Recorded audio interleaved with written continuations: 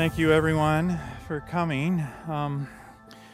This is our second John C. Martin Memorial Lectureship, and this was formed to really pay tribute to John's life and science and medicine and all of the invaluable contributions he made.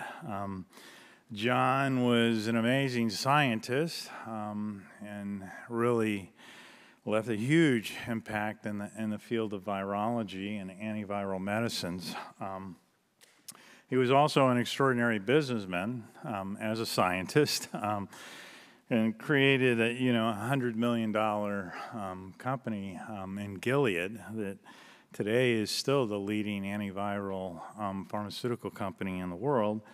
And John also, very importantly, was one of the first people to really pioneer the development of low-cost medicines for the developing world, and really dedicated himself and Gilead to that.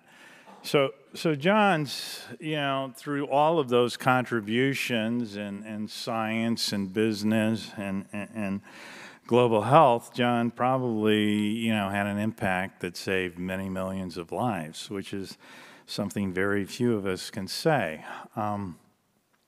John served on a lot of advisory committees, presidential advisory committees, CDC, NIH, and he was incredibly generous with his time. We were fortunate enough to have him on the Scripps board, so I got to interact with John a lot, both in some way as a boss, a colleague, and a very good friend. And John really kind of loved the model we were developing at Scripps for kind of the next 100 years of our existence, and played really a key role in helping develop that model and provide really critical insights in how to execute on the plan. So John has had a huge impact on us as an institution, and also us as friends and colleagues. As I said, John was incredibly generous with his time. He had a way of getting to the heart of any issue within probably 2 to 3 sentences, okay? So not only did he give us a lot of new insights, he saved a lot of our time. And he also had tremendous humility, okay? So talking to John, you wouldn't know what John's accomplishments were in his life. So John, even after a long board meeting and drinking beer and sitting down to dinner, John would just get into science and scientific discussions, and here I just wanted another beer, but John really wanted to learn more, and so that was John. He loved discussing science, hearing about new science, hearing about the potential impact of science, and he was relentless in that. And I think that's what the point of this Memorial Lectureship series is to carry on kind of John's tradition of bringing people together, having really interesting exchanges of ideas and generating whole new opportunities. We miss him dearly, and there's many times I say it's too bad John's not here. I'd love to know what he thinks. The talks today kind of reflect both aspects of John's scientific life. His dedication to drug discovery and discovering new drugs with a focus on HIV, although John really transformed not only the treatment of HIV but also hepatitis C, CMV, and other major viral diseases. But we'll have the first talk by Tomas on new approaches to HIV therapy, and then the second talk will be from what I'll call an academic, David Liu. But you'll see that his science basic sciences also has a huge potential to impact medicine as well. So those are the two speakers. I'll start out by introducing Tomas. Tomas is currently the Senior Vice President for Virology at Gilead. He got his PhD at IOCB in Prague, which is, we all know, one of the leading chemical centers for antiviral research. He's been at Gilead for a very long time and has played a major role, certainly in their HIV programs, and not only the development of new medicines, but new combinations of medicines that have really facilitated the treatment at the patient level. But he's also very much involved in leading the charge into respiratory diseases. He was a key player in the development of remdesivir, which is FDA-approved medication for COVID-19. Is also looking at how do we cure HIV? How do we make molecules that can be injected once every 6 months instead of a pill every day? So he's going to tell us the story is targeting HIV capsid, and we're looking forward to your talk, Tomas.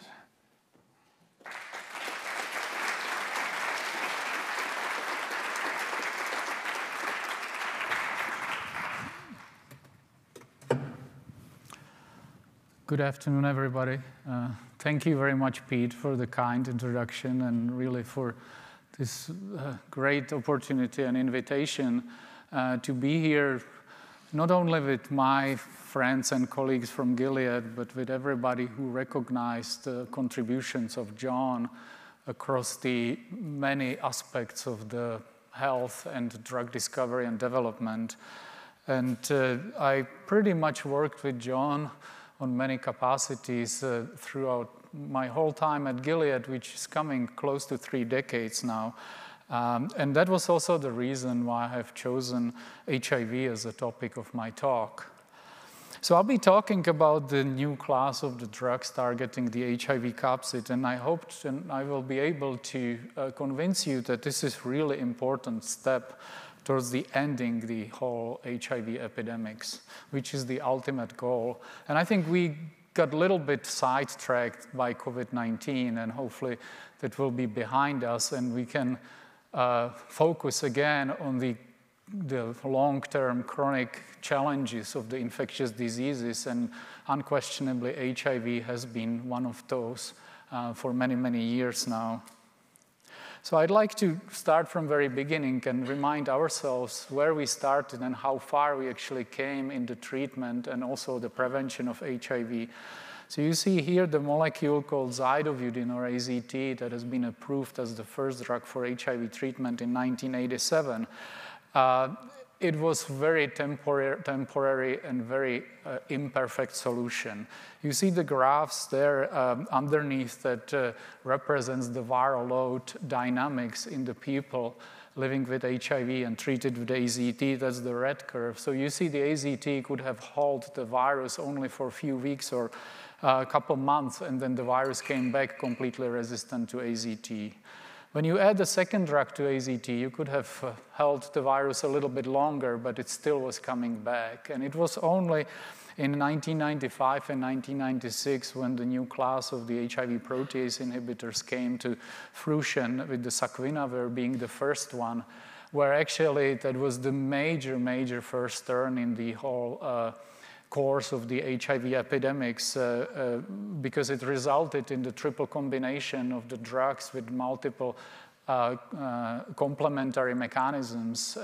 And that at least enabled to hold the virus and suppress the virus and really change the course of the death rate in the whole epidemics, as you see there. So with the introduction of these HIV protease inhibitors, the course of the impact of the epidemic really significantly changed.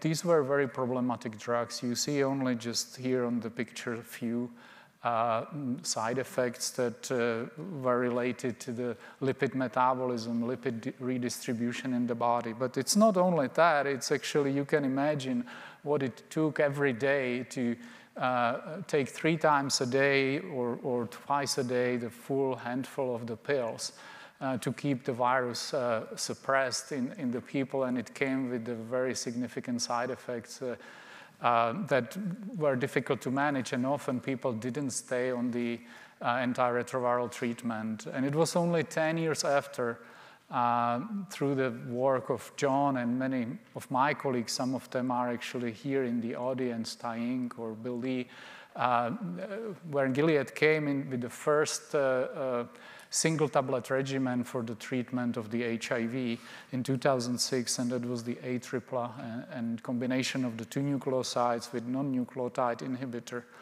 And subsequent to that, in 2018, after actually Gilead successfully developed multiple single tablet regimen, in 2018, the last one called Biktarvy, that's a combination of 2 nucleosides and integrase inhibitor, was approved.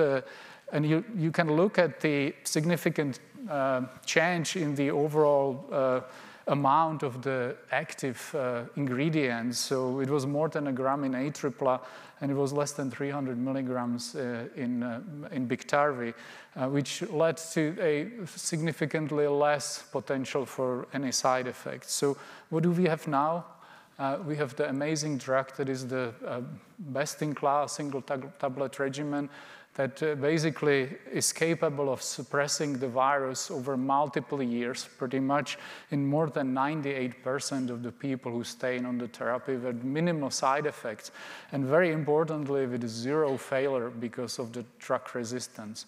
So the question is, how much better we can actually do compared to this. I mean, this is really the standard of care that currently is being used by about 50% of all HIV or people with HIV as a initial treatment. Well, there is a lot that we still can do, and that's related to the overall challenges with taking the daily regimens.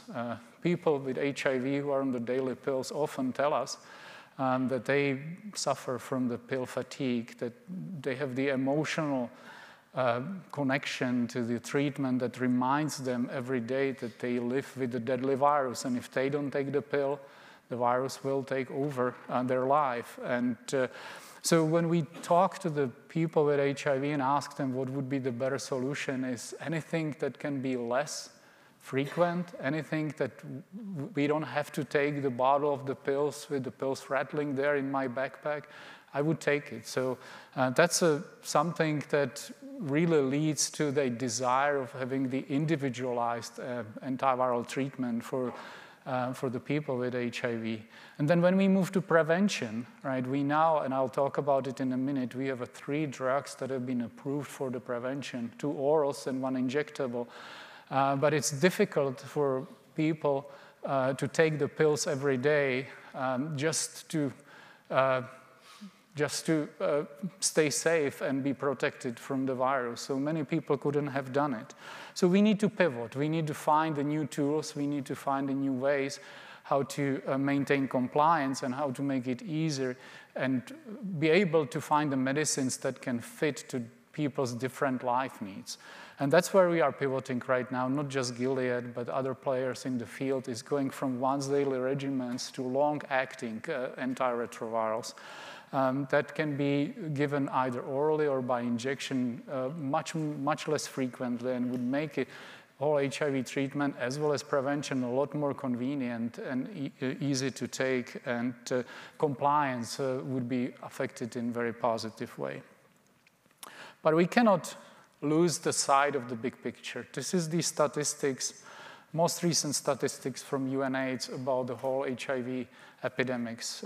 Currently, there are almost 38 million people living with HIV. 1/4 of them or more don't really have the access globally to any antiretroviral treatment. And those who are, probably 30% of them are not virally suppressed. In addition, about 15 to 20% of people who are estimated to live with HIV are not aware of their HIV status, which further fuels and promotes the transmission and perpetuation of the HIV epidemics.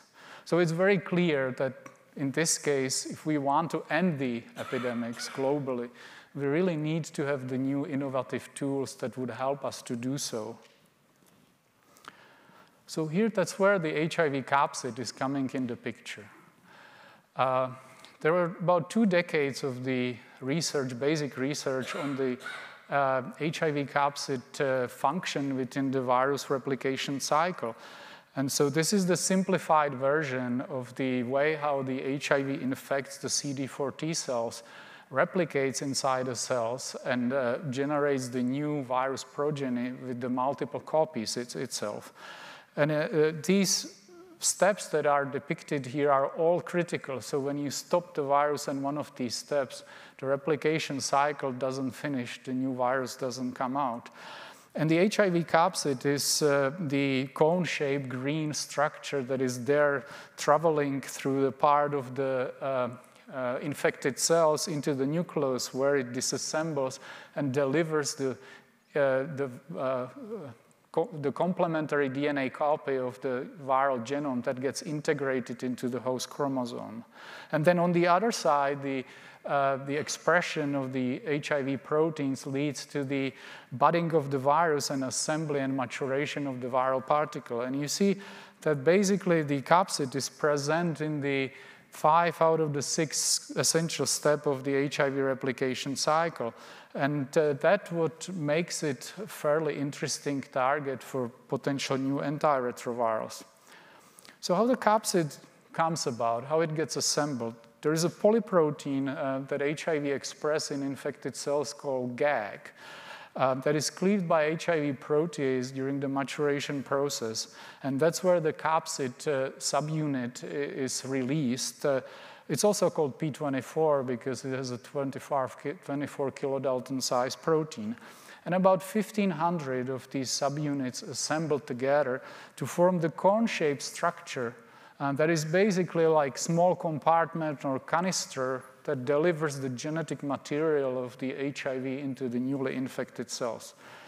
And the cone-shaped structure always puzzled people and structural chemists. And one of them, Wesley Sundquist from University of Utah in Salt Lake City, finally solved the puzzle why this is the cone-shaped structure. It actually is formed from about 250 hexamers and exactly 12 pentamers. And if you distribute the pentamers in uneven way at the bottom and the top of the capsid, that's where you get a cone shape. And this is principle that is well known from the Fullerene chemistry that Wes Sundquist applied to actually solve the structure of the HIV capsid. So here's a small movie that kind of shows you how the HIV capsid is assembled. The hexamers are actually the subunits that can be expressed in vitro and purified, but it comes together as a trimer of the dimers. And so about 250 of these subunits gets assembled. It's believed that it's formed from the narrow end to the wide end. And it needs to be closed with the exact number of the 7 pentamers. But depending on where the pentamers are placed within the lattice of the HIV capsid, the capsid can get different shapes. So you see here it's quite irregular. The angle of the capsid could also be very different. So when you take the electron micrographs of the virus, you can see all kinds of distributions of the shapes and the angles of the capsid. What is important? It has to be cone, because that makes it metastable. And there is a very important step in the disassembly of the capsid during the early stage of the virus replication. So almost as long as the capsid has been known, there has been a search for the potential binders or inhibitors of HIV capsid. And they, in principle, come into 2 different categories. The so-called inhibitors, they bind to the monomer of the capsid, and they slow down the polymerization of the capsid lattice. So they basically inhibit the building and closure of the capsid in the late stage of the virus replication. On the other hand, what are the accelerators are the molecules that bind to the hexamer. And they make the hexamers to come together faster or more efficiently, but in an aberrant way. So it's in a way that the virus cannot tolerate. There needs to be exact kinetics of how the cone-shaped structure is coming together. And so you see some of the examples of the molecules that have been identified as either the inhibitors or the accelerators of the polymerization of the HIV capsid. So we got interested in HIV capsid in 2006. So that's 17 years ago. And we started basically, the interest started based on the very rich literature about the function of the capsid, the structure of the capsid. And what probably swayed us most were several articles about specific point mutations in the P24 protein that made the capsid completely non-functional. Some of these mutants still build the capsid, but the virus was not infectious. Some of the mutants couldn't form the capsid at all.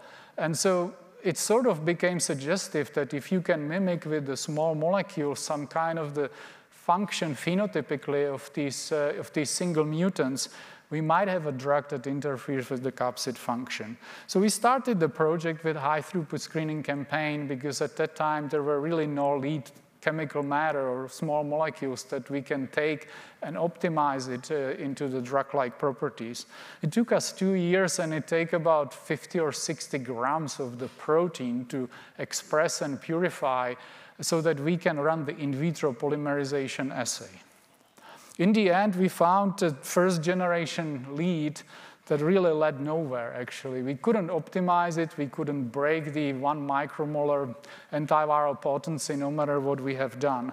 So in 2010, there was a publication from the Pfizer scientists who actually worked not far from here, led by Wade Blair, one of the virologists there, and they identified a small molecule that really bound into the capsid. And that became potentially additional chemical matter based on which we can build. And so we took that path and really worked hard in the large team of the chemists and did impressive work over the 6 years. And you see here on this chart where there is a time on the x-axis and the potency on the y-axis. The lower the point is, the more potent the compound is. So in the end of the 2016, that's where compound called GS6207 initially with generic name of lenacapavir was discovered. And that became the final candidate molecule as a new class of the HIV capsid inhibitors. Now, when you really want to compress the 6+ years of the hard work and making 4,000 compounds, you use this slide. And that depicts the original molecule from Pfizer that had a micromolar potency. It is basically dipeptide mimetics. It had no stability. It basically disappeared in the presence of the liver microsomes.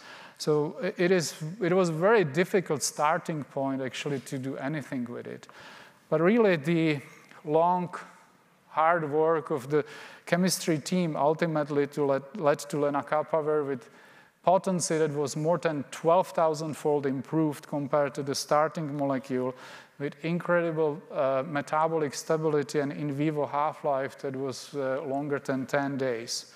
And we had to overcome the multiple challenges in the drug design, both on the potency optimization, stabilization of the molecule, as well as potential for cytochrome P450 inhibition, drug-drug interactions, PGP substrativeness, oral bioavailability, and such.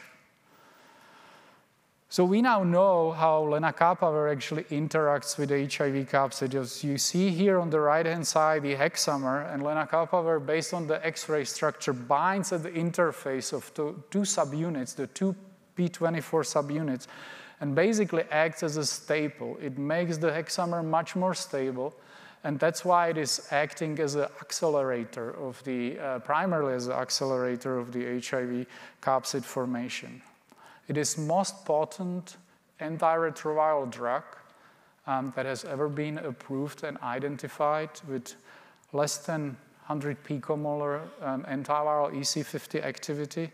And even in the presence of the high plasma protein binding, the 95% inhibition of the virus still occurs at a single-digit nanomolar. So you see on this sort of bar graph the comparison of the antiviral activity of lenacapavir with some of the lead compounds that are representatives of the other classes of the antiretroviral agents, including the protease and integrase inhibitors.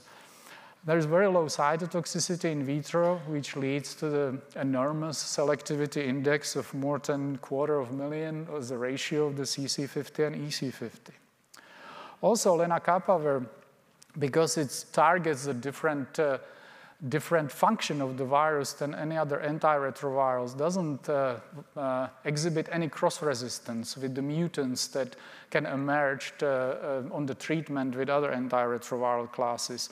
So it's a simple profiling experiment where we made a mutant viruses that has the mutations causing the resistance to maturation inhibitors, protease inhibitors, nucleoside, reverse transcriptase, non-nucleoside reverse transcriptase inhibitors, as well as integrase strength transfer inhibitors. And you see in the first row, this is a fold change in the EC50 antiviral activity, and there is basically no change against any of these mutants in terms of the activity and response to lenacapavir. While each of the representative of the individual classes, they always lose the majority of the antiviral activity against the respective mutants in the target for these molecules.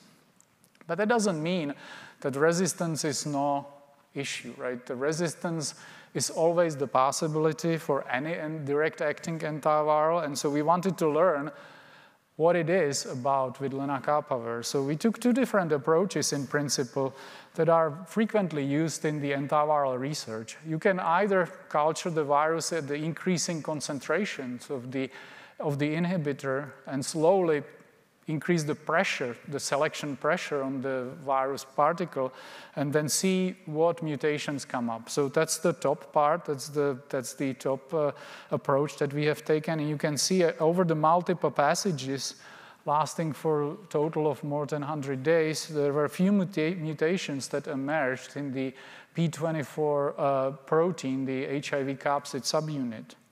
The other approach is we used a different level of the drug, fixed dose concentration that potentially can mimic the therapeutic levels that can be achieved in humans. And when you do it that way, it still takes quite a bit of time, but also several different mutations ultimately have been identified.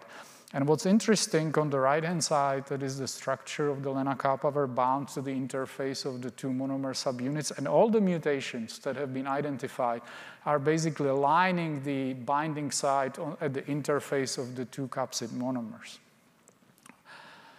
What is important about these mutants is the phenotype, it's the growth phenotype, because the capsid as such is the essential, plays the very essential function. So we were interested in, the virus can develop the resistance, but with these resistance mutations, can it actually replicate efficiently? So you see in the first row is basically fold change in the antiviral activity against these different mutants that we have identified. And then we had two systems where we can measure quantitatively the replication capacity or efficiency of those mutant viruses. And you see pretty much among those two assays, the more resistance there is, the less replication relative to the wild type efficiency is there for those mutants. So the mutants are not very fit because they need to fit basically, they need to find the balance between the drug pressure and the essential biological functions for these mutants.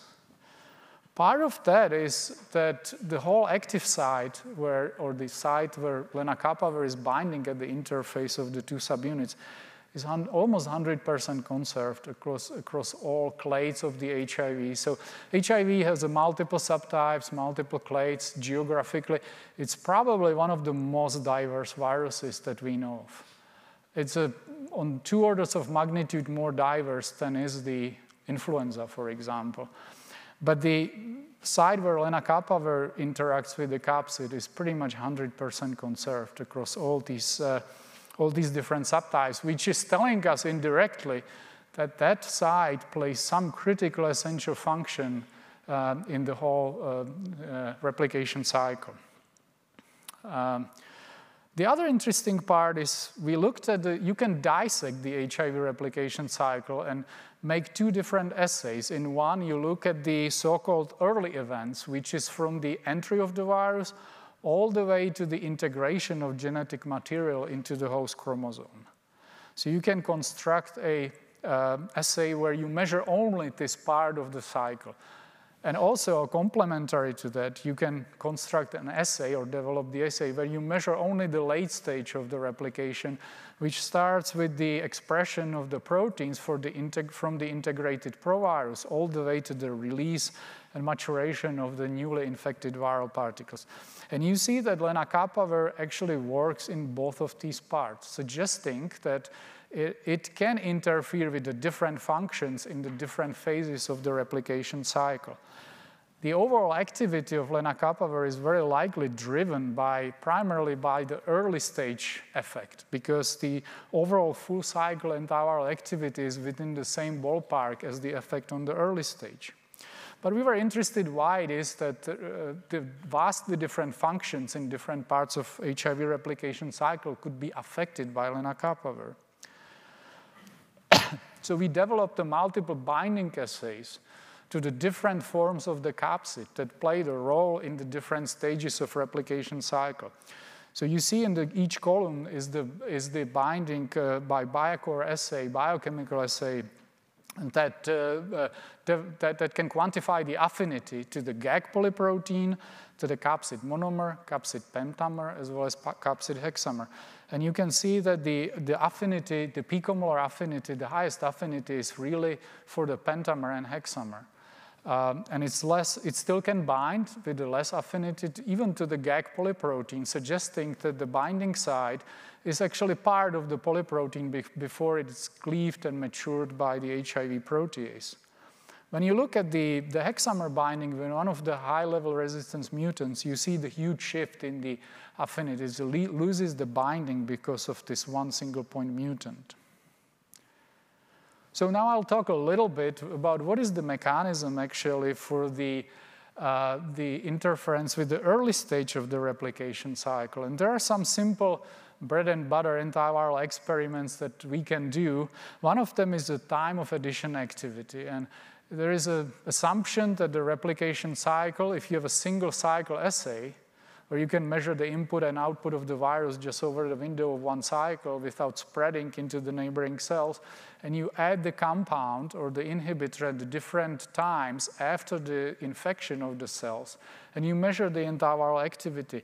And at a time when there is a loss of the antiviral activity, that kind of gives you the window where the effect is happening.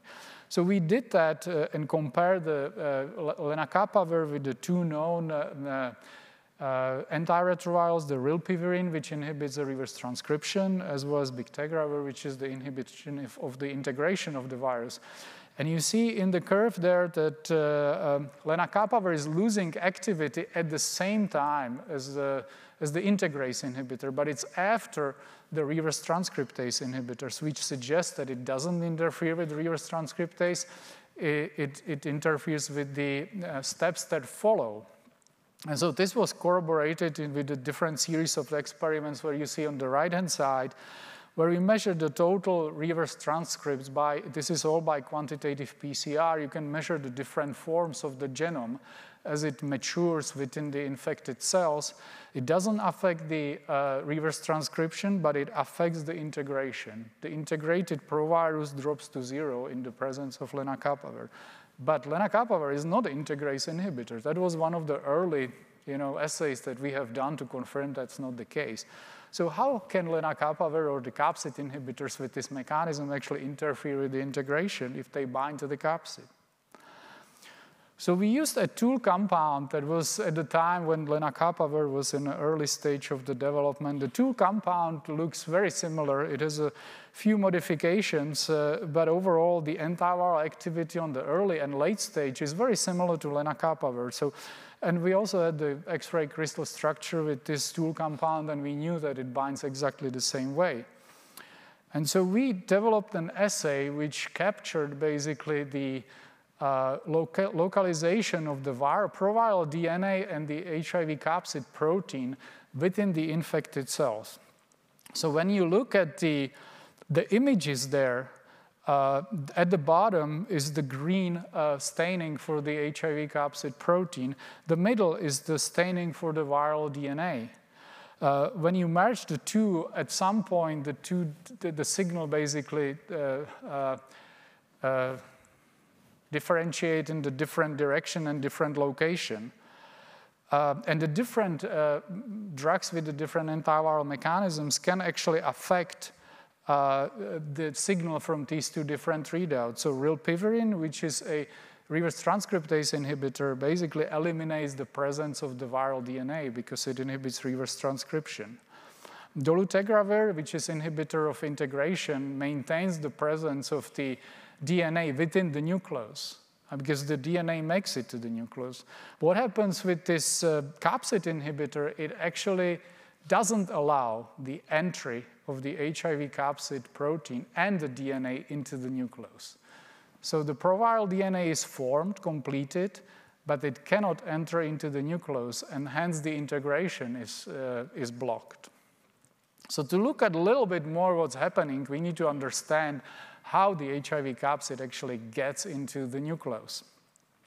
And there was a lot of debate and discussion whether it's the intact capsid that actually gets into nucleus or whether the capsid needs to disassemble before the entering into the nucleus. And the most recent observations actually indicates very clearly that's the intact capsid that gets through the nuclear pore via the specific interactions with some host factors. One of them is CPSF6, the other is NUP153. And when we look at the structures of the binding of these different factors, host factors, to the HIV capsid, and where lenacapavir binds, these two binding sites are completely overlapping. So the host factors that mediates the traveling or the transport of the HIV capsid into the nucleus binding to the same spot as lenacapavir itself. And that's shown here when you look at the co-precipitation, immunocoprecipitation, that these two factors can co-precipitate with the HIV capsid. When you add lenacapavir, the interaction is vastly diminished. So that's one mechanism. The other is actually, that's been shown by our colleagues at University of Utah, that the lenacapavir can stabilize the HIV capsid and makes it a lot more rigid. So the curve that is, steeping down is just the natural disassembly of isolated HIV capsid. When you add lenacapavir at different concentration, the disassembly is significantly slowed down. And we know it rigidifies the whole cone, so the cone cannot be flexible, cannot make it through the nuclear pore. What about the late-stage events?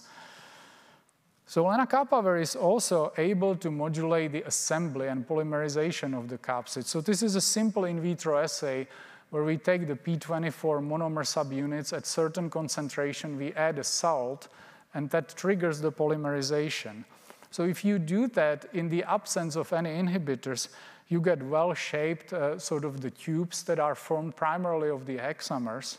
When you add the lenacapavir at different concentrations, it actually significantly accelerates the polymerization process. And that's because it enhances the hexamer interactions. And you end up with the product that is totally useless for the virus. It's basically the blob of the polymerized capsid that doesn't give the rise of any meaningful shape of the HIV capsid. And you see that actually on the right-hand side in the electron micrographs, where in the control you can recognize the cone shape structure of the HIV capsid. But in the presence of lenacapavir, you either see the aberrant structures that don't close, or you don't see any formation of any condensed material.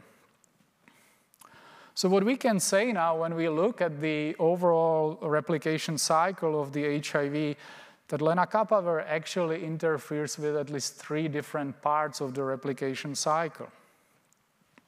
So that's one of the features that is rather unusual, because all of the other antiretrovirals hit only one distinct point in the replication cycle, whether it's a reverse transcription, integration, or virus maturation. The other aspects are physicochemical properties of the molecule. It breaks 4 out of 5 Lipinski rules quite severely in terms of the molecular weight, hydrophobicity, solubility, and pretty much every atom of the lenacapavir has its function and its meaning either for the potency or for the stability of the molecule. But what we have also discovered is that the physicochemical properties and the low solubility are very amenable for the supporting the administration as the subcutaneous dosing with a very slow release. So if you want to think about a long-acting agent that can be administered by injection very infrequently, there are several parameters that affect the dose and the frequency of the dosing. One of them, of course, is the potency. The higher potency, the less drug you need to achieve the efficacious dose in vivo. The other is the metabolic clearance. The faster the drug is cleared, the more you need to put into the system to maintain the effective doses. But also to balance the overall level of the drug in the systemic circulation, it needs to have a certain release rate from the depot after the injection.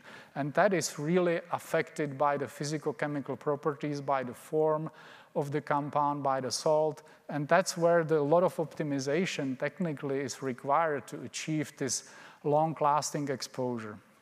But as you see on the right-hand side there, in the several preclinical species in the pharmacokinetic studies, we have been able to establish that if we give one single subcutaneous injection of lenacapavir, it can last for pretty much half a year at the concentrations that are above of the inhibitory levels, even when adjusted for the protein binding. So this was really one of the most important aspects of the late stage of the optimization of the molecule, and it was sort of the revelation when we actually realized at the beginning the intention wasn't to come up with something that can be long-acting, infrequent injectable drug. But with the modification and the optimization of the compounds, we arrived at the molecule that basically was like eye-opening, that now that basically opens completely new frontiers. So we tried to build on that. We filed the IND in 2018, started the phase 1 pharmacokinetic and the efficacy studies in the people with HIV. And so the phase 1 is a very simple study where you take the different dose levels, you give just a single injection to people who have the detectable viral load and they are on no drugs, and you try to measure the viral dynamics over the short period of time of about 10 to 12 days. And you see the pharmacokinetics on the left-hand side, where really the drug lasts for 24 weeks, which is pretty much half a year. But because it was new drug, FDA, for the good reasons, allow us to the monotherapy only for 10 days. So how you do that at the end of the study, you actually add the approved antiviral product, which in this case was Biktarvy. But nevertheless, within the interval of those 10 days, we were able to see up to 2 logs or 100-fold reduction of the viral replication just with the single agent. So we work further to understand what is the real potential of this long half-life and the stability of the compound. So here you see the studies in the pharmacokinetics, both after the single subcutaneous dose as well as after the single oral dose. And you can appreciate that the optimized formulation on the left-hand side actually gives the half-life of up to 11 weeks, which makes it pretty nice and solid product for once every 6-month administration. On the other hand, the oral administration is giving a half-life of about 12 days. That's because there is no depot. You take the one dose, it gets into the systemic circulation, and it's cleared. If you have the injectable material, you form the depot from which the compound is slowly released, and that contributes to the much longer half-life. So the molecule really is very versatile. It can be administered through the injection once every 6 months, or it could be administered as a pill once a week, and maintaining the levels of the drug that are highly effective against the virus in people. So to build on these observations, we really established a pretty extensive clinical program for lenacapavir, both in HIV treatment as well as in prevention. So you see the list of some of the studies. The first one that we start is to build on the fact that there is no cross-resistance of lenacapavir with the other antiretroviral classes, which makes it the ideal product for the highly treatment-experienced people who have the resistance to the multiple antiretroviral drugs. They cannot suppress the virus with existing compounds. So lenacapavir was added to what's called optimized background regimen, which you basically give the patient the best drug combination that they can have given their resistance profile to multiple drugs. And that was a successful program that actually led to the approval of lenacapavir by the end of last year in multiple countries. But for the treatment of the naive patients or virally suppressed patients to switch to the therapy that is more convenient, one drug is not enough. So one needs to have a combination of at least 2 drugs in the virally suppressed patients. So currently we have several programs like that. One of them is a combination with 2 broadly neutralizing antibodies in the phase 2. We also have the once daily combination with bictegravir, the leading HIV integrase inhibitor, currently in phase 3, combination with islatravir, which is the nucleoside reverse transcriptase inhibitor. That's a collaboration with Merck. And very recently, we actually initiated the phase 1 studies in human with a prodrug of lenacapavir to increase the oral bioavailability and potentially prolong the dosing interval. Very importantly, we also have the 2 major studies, phase 3 studies, as a single agent for HIV prophylaxis, and I'll get to that in a minute. So a little bit about the study in highly treatment-experienced patients. So these are the people who have detectable viral load while on therapy. So this study is simply designed as a lead-in functional immunotherapy for oral remdesivir, for oral lenacapavir to establish the baseline efficacy in the people who have very limited option to be treated with other drugs, and that it follows with the maintenance of the subcutaneous administration every 6 months. With the primary endpoint at, I believe, the 52 weeks. So here you see the results of the study after 1 year on lenacapavir treatment. So the people normally couldn't suppress the virus. When the lenacapavir is added, overall, more than 70% of the people maintain the undetectable viral load. And it is similarly efficacious across the different demographic groups, regardless of the age, race, or the region where the study has been conducted. Also, very importantly, the level of the resistance to other antiretroviral drugs that the people are on doesn't really affect the suppressive effect of lenacapavir, as you see on the right-hand side, the other bar graph. Now, another study in the phase 2 was in the virally suppressed people, and this was really to test either 2 or 3 drugs combination with lenacapavir. The way how it has been done is in these 4 different treatment groups. When the lenacapavir subcutaneous once every 6 months or lenacapavir once daily oral has been combined initially with the 3-drug regimen, but subsequently after 6 months switched to 2-drug regimen. And this was conducted side by side with the control arm, which is the Bictar with the standard of care single tablet regimen, with the primary endpoint at 28 weeks and the secondary endpoint at 80 weeks. So that was the 1 year on the dual antiretroviral therapy. So you see the overall profile here of the viral load suppression.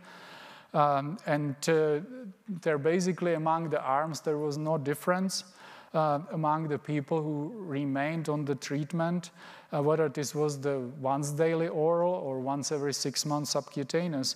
and the level of the suppression in the 95–98% of the people treated is pretty much on par with the standard of care, which is the once daily Biktarvy combination single tablet regimen. We also looked at the emergence of the resistance in these different studies. So you see the 3 studies that I have referred to. The first 2 are the phase 2 studies. The Capella study was in the treatment experienced people. So overall, we found an emergence of the resistance among 8 out of the total 72 people treated with lenacapavir. And this was primarily in the cases where the lenacapavir was so-called functional monotherapy. In that case, none of the other drugs that the patients were on were actually fully efficacious. So they cannot suppress the virus. And when the virus replicates in the presence of one compound, it's often the case that the resistance may emerge. So that explains the little bit higher frequency of the resistance in the highly treatment-experienced patients. On the other hand, the Calibrate study was in the virally suppressed people. So we saw only 2 cases out of 150 people treated with lenacapavir, which is about 1.5% resistance frequency, which is very similar to most of the antiretroviral drugs. I want to also mention this study, and that's very unique in a sense that this is currently the only regimen that is active as a once every 6 months treatment.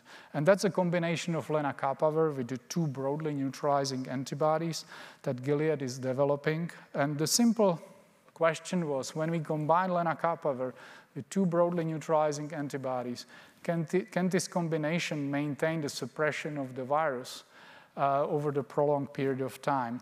The challenge with the broadly neutralizing antibodies is that there is no single neutralizing, although it's called broadly neutralizing, there is no single antibody that can neutralize all the clades and the subtypes of the HIV. So you need to combine at least 2 or more in order to get the breadth of the coverage across the different viruses. So these 2 broadly neutralizing antibodies, they neutralize about 95% of all the isolates that we have looked at. So they have been, the antibodies were given at 2 different doses. One of them was given at 30 milligrams per kg, the other in one arm at 10 and the other arm at 30 milligrams, and combined with standard subcutaneous dose of lenacapavir. So this is how the treatment regimen actually looks. Because of the slow buildup of the exposure of lenacapavir after subcutaneous injection, we need the so-called loading regimen. So this is in the first row in the table on the left-hand side. People need to take 2 pills on day 1, 2 pills on day 2, and then 1 injection or 2 injections, and it covers it for 6 months. And that was combined with the single infusion of the 2 antibodies. And we were not sure what we could see, actually, because there are a number of the examples where the broadly neutralizing antibodies don't hold against the resistance emergence. But we were very pleasantly surprised that among the 20 people on this small proof of concept trial, 18 out of those 20 actually maintained the suppression for the half a year.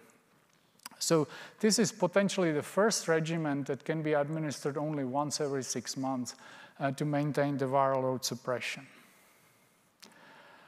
In my last part, I want to get into what is probably the most important potential of lenacapavir, and that is to make the difference in the prophylaxis of HIV infection.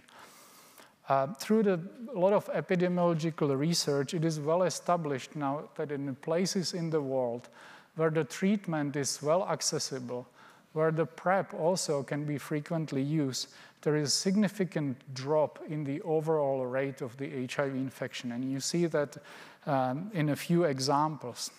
As I mentioned earlier, we currently have 3 products for HIV prophylaxis for people who are at a high risk of the acquisition of HIV infection.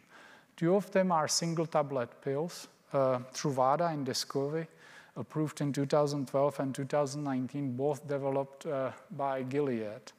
And the second one, and the third one is the injectable once every 2 months integrase inhibitor developed by GSK. And so all 3 of these drugs are available, but despite of that, there is still less than 1 million people that are taking the PrEP. The people at risk of HIV acquisition is many, many times higher.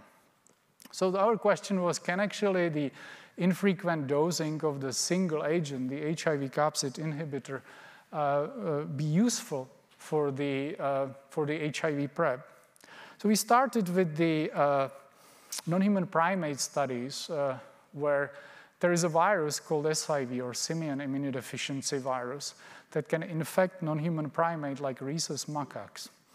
And so we have given this virus at increasing inoculum over the time of about 15 or 16 weeks, following the single injection, subcutaneous injection, of the tool compound that I described earlier, which has a very similar properties as lenacapavir. And we had 2 different dose levels at that single injection. And what we saw is considerable delay in the acquisition of the infection, dose dependent. So the gray plot represents the control animals that have not been treated with anything or have been treated with placebo, and the low and high dose. And you can see that by week 15, the high dose basically maintains the undetectable virus in animals that have not acquired the infection at the point when all the control animals have been already infected. And we measured the pharmacokinetics of lenacapavir in these animals, and it was only when the level of the drug dropped below plasma-adjusted EC95 when the animals became infected. Now you remember some of the pharmacokinetics plot, the target exposure in human is 5 times that. So that gave us a significant confidence that actually single drug at the clinical exposure can protect very efficiently against the HIV acquisition. So to prove that, we have initiated an extensive program of the clinical studies to test the lenacapavir once every 6 months as the single injection for the pre-exposure prophylaxis of HIV. We have 2 studies in different populations. The purpose 1 is in the adolescent girls and young women, primarily in Africa. The other purpose 2 is in the men who have sex with men, transgender women, transgender men, and gender non-binary people who have had a high risk of the HIV acquisition. These are huge studies. You see several thousand people in each study. And we also planned several smaller studies to have them in a particular geographic locations that would be needed for the filing the approval for the PrEP for lenacapavir. One important point is that unlike the 3 products that I have shown that are approved for HIV prophylaxis, if you are developing the HIV PrEP in 2020, it really requires completely different approach and strategy. So one of them is the education of the people who are at a higher risk, explaining them what are the potential benefits of the PrEP. And so we have taken that approach, particularly in the countries of sub-Saharan Africa, to connect with the PrEP users, to connect with community members, to connect with the advocacy group. So you see here on the right-hand side is a picture of our team that visited South Africa in 2019 to start the Purpose 1 study. What is also very important is the original design that led to approval of those PrEP products cannot apply anymore. And the simple reason is that there is already standard of care for PrEP. So it is unethical to run the studies that would have the placebo as a control. So what we needed to do to find the alternative approach, and the clinical studies, they need to have the control arm, right? So with a lot of discussion with FDA, we actually ended up with a plan to use the synthetic arm, which would be based on the counterfactual estimate of the frequency of HIV in each geographical location where the clinical studies are run. And therefore, you don't need a placebo control, you don't need the other comparative arm, you just run one arm and you figure out what is the local levels of the HIV infection using so-called recency assay. That assay is there to allow us to understand over the last year or so, how many acquisition of HIV were there based on the maturation of the antibodies in the people who are recently infected.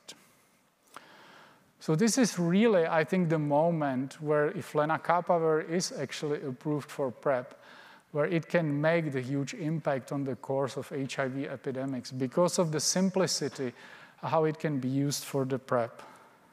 But the technical success is not enough. So we are involved in many aspects of advancing the health equity and access around the world. Part of it is enabling the access to the HIV medicine to more than 16 people around the world, funding and supporting many programs in the communities that together would enable the better access and better acceptance of the treatment and PrEP. One of them is in the south of the United States, where some of the political climate and the culture really doesn't allow easily to access the treatment, and particularly PrEP. And altogether, I think we hope that it would allow us to come closer to the ending the HIV epidemics.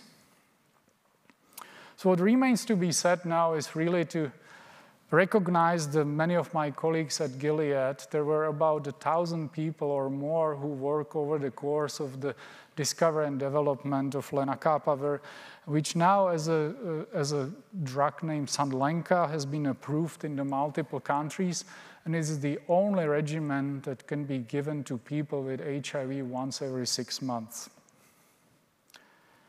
And I really want to close the talk with commemorizing John as one of the mentors and inspirations for me through the whole course of the time when I worked at Gilead. He was really the pioneer and visionary businessman and scientist, as we've heard from Pete. And I think he was always most natural with his friends and colleagues, and you see a number of the pictures here over the time, since early days of Gilead. I think the one in the black and white is the leadership of Gilead in 1995 or 1996. So with that, I want to thank you again for the invitation, for your attention, and I'll be happy to answer any questions.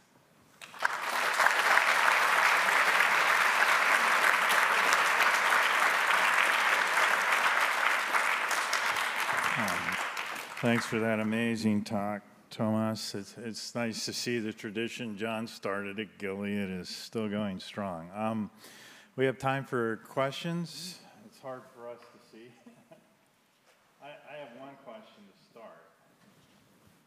So you went from a handful of pills to single pill to maybe an injection once every 6 months. How are you thinking about a cure? That's a whole another talk for maybe an hour or longer, but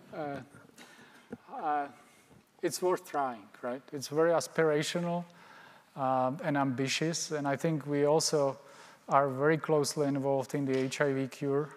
What is clear is the direct antivirals have no impact on the latent reservoir of HIV, so you have to use completely different approaches and mechanisms how to reduce or eliminate the latent reservoir. That's what the cure is about, right?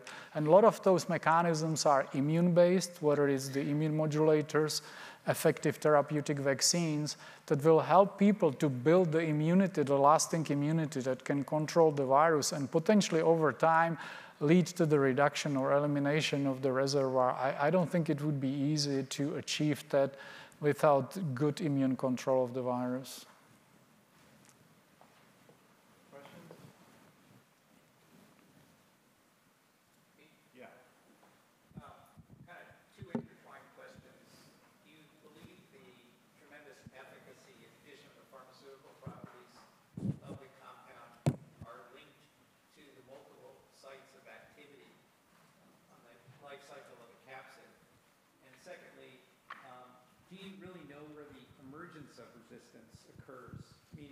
Early stage or the later stage of the capsid life cycle?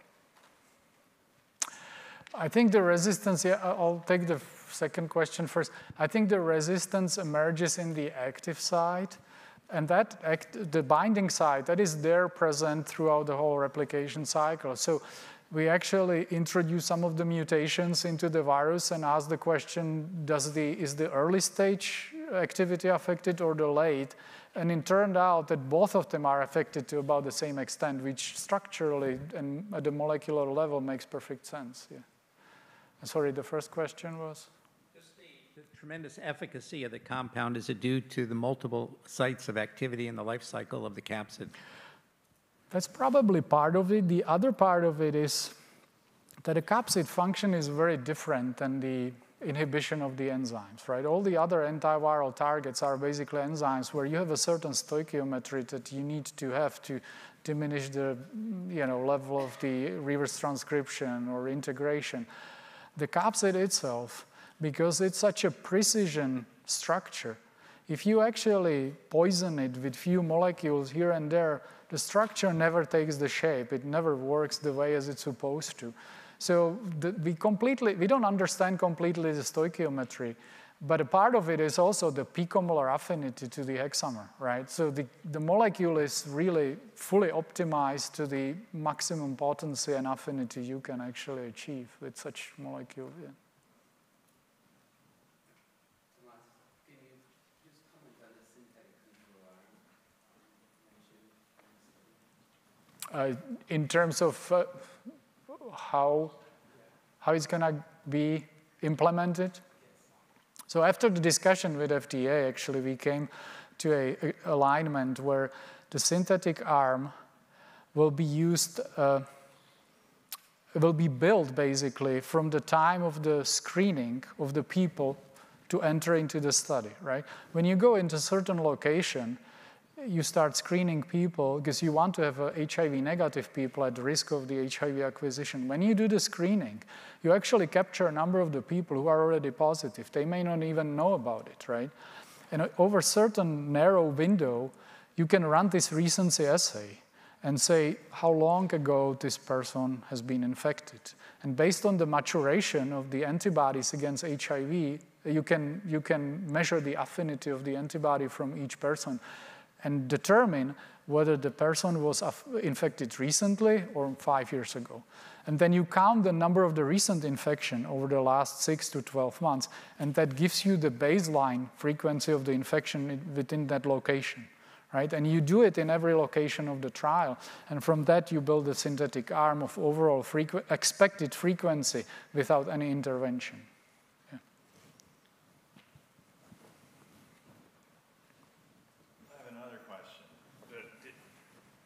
When you give lenacapavir with the two broadly neutralizing antibodies, are those dose sparing to the lenacapavir? I'm curious. Can you lower the dose of lenacapavir and achieve the same potency? We haven't tried, but the broadly neutralizing antibodies are tricky molecules, right? Just the fact that, at least from in vitro and the monotherapy in people, it's clear that the virus can very quickly develop resistance, just because the envelope is a lot more diverse than any other part of the virus. Yeah. Given the role of capsid in the multiple steps of viral infection over here, and given the success with lenacapavir, what's the general enthusiasm in applying this strategy to other emerging viruses? Sorry, are you asking about the other viruses beyond? Can you generalize a capsid strategy to other viruses? I know at least one virus where it works, and that's hepatitis B, right? Hepatitis B is sort of a pseudoretrovirus. It also runs the reverse transcription step, and it also forms the capsid through this polymerization. And there are some super potent inhibitors of the HBV capsid formation, which I think work in a very similar principle. So I would say, yes, you can actually generalize this principle to other viruses as well.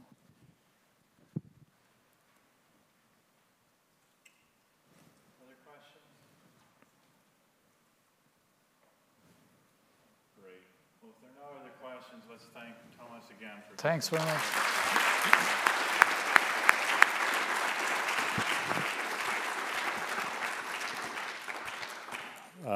It's now my pleasure to introduce our second speaker, David Liu.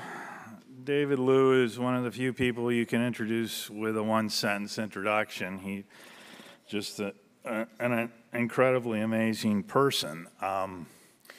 Dave was an undergraduate at Harvard, graduated at the top of his Harvard class.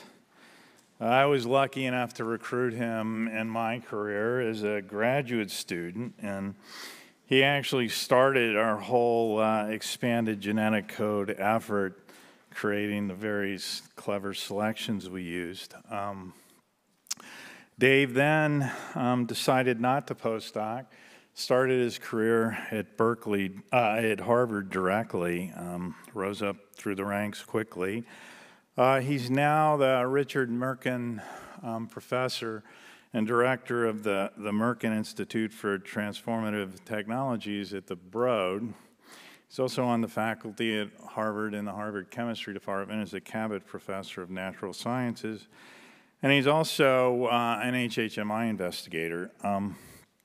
Dave's research really focuses on using chemistry, chemical design, protein engineering, and molecular evolution methods to create proteins with really amazing properties. He started really led the DNA templated synthesis of diverse chemical libraries that became a really useful tool for drug discovery. He also was the first person to realize the importance of doing continuous evolution and invented a phage-based method to do that called PACE, and that's been applied to many problems in biochemistry and protein chemistry. The thing that he's probably best known for now is base editing, and most recently prime editing, where you can basically turn any base and DNA selectively into another base, delete it, or perform an insertion. And you do that without double-strand breaks, so it's incredibly powerful. And I would argue it's probably, going to transform, if any technology is going to transform medicine at the level of manipulating the human genome, it's prime editing. Dave has won many awards. I'll mention two. He won the Levinson Award for teaching at Harvard, which is impressive. And he also just won the King Faisal Prize in Medicine. He was also named Nature 10 top researchers, in the world. He started, I think at last count it was 10 companies, Dave. Maybe in the last couple of weeks it's up to 12. All incredibly successful. So successful that Dave donates his exorbitant salary at the Broad to his coworkers, which explains why I can never recruit a graduate student when they want to work for Dave, too, But Dave is not only does he do science incredibly well, but he does many other things incredibly well. He can talk about almost anything at any level, from samurai swords to he's been banned from many casinos in Las Vegas from the blackjack tables. And he does amazing card tricks that hopefully he'll show a few people tonight. So the only thing I've noticed that he really can't do is drive a snowmobile through the snow. He always seems to get them stuck. But anyway, Dave's lecture today is a long title, but it's really about base editing. So Dave?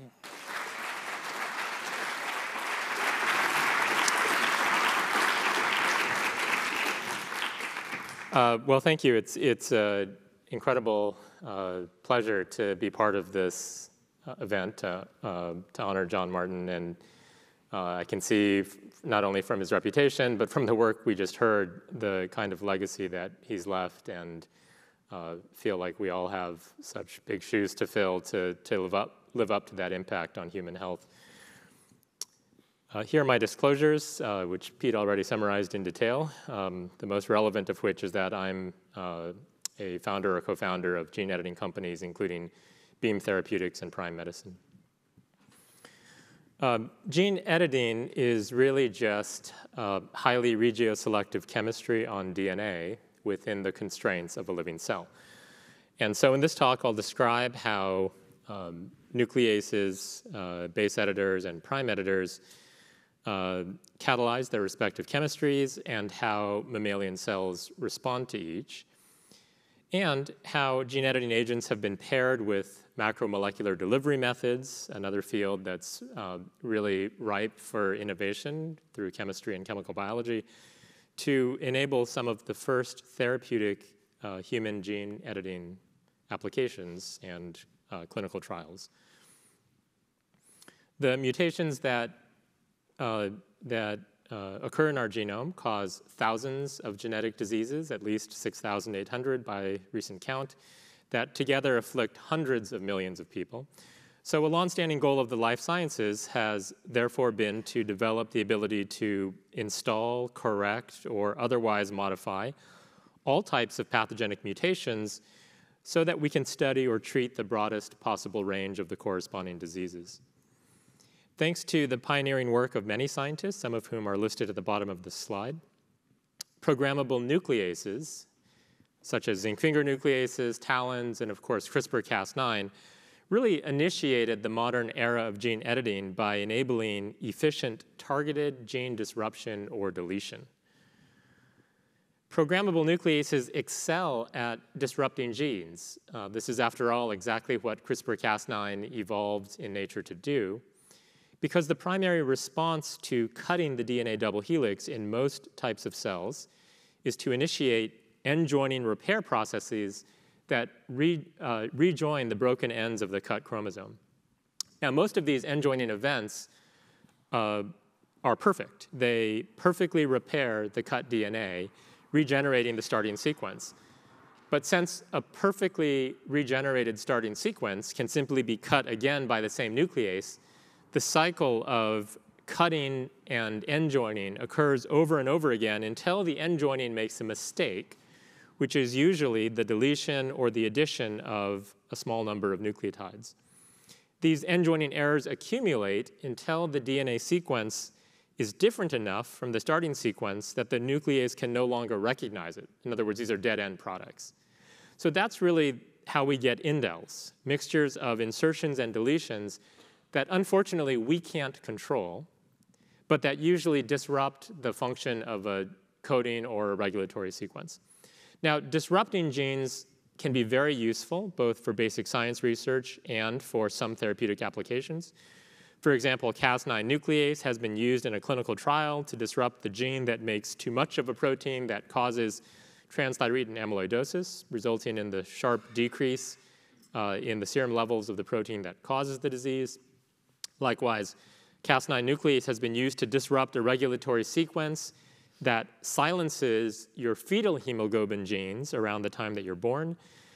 Disrupting this regulatory sequence allows fetal hemoglobin expression to reawaken, and that can compensate for defective adult hemoglobin genes in patients with sickle cell disease or beta thalassemia. More than 200 patients to date, including Victoria, Patrick, and Carlene, pictured here, have been treated in clinical trials with CRISPR nucleases targeting DNA sequences that, when disrupted, offer clinical benefit. The fact that the same basic type of DNA cutting enzyme can be reprogrammed with different guide RNAs to treat diseases as diverse and as serious as sickle cell disease, amyloidosis, and genetic vision loss offers a really exciting glimpse into the era of therapeutic human gene editing, which is an era that has already begun. Most genetic diseases, however, arise from mutations that have caused genes to lose their function, and therefore they can't really be rescued by further disrupting a gene. Most disease-causing mutations, in other words, require precise gene correction rather than gene disruption to best benefit patients. And using programmable nucleases to precisely correct mutated genes in most therapeutic settings remains very challenging. Nucleases alone, of course, merely catalyze phosphodiester bond cleavage and do not have the ability to make a specified change in DNA sequence. In the presence of a donor DNA template, some foundational work by Maria Jason and others established that double-strand DNA breaks can also stimulate homology-directed repair, or HDR, which can correct pathogenic alleles. Unfortunately, the inefficiency of HDR in most cell types, especially non-dividing cells like the cells that occur in the vast majority of your body, as well as the challenges associated with double-strand breaks and donor DNA template delivery, have thus far really limited the therapeutic relevance of HDR. Double-strand breaks are now well appreciated to induce other undesirable responses, such as chromosomal abnormalities, large deletion, and p53 activation that can enrich oncogenic or pre-oncogenic cells. And as a result, clinical trials of gene editing nucleases, there are more than 50 right now, have overwhelmingly been limited to those indications for which gene disruption or deletion can be therapeutic, rather than the much larger set of indications that could be addressed in principle by precise gene correction.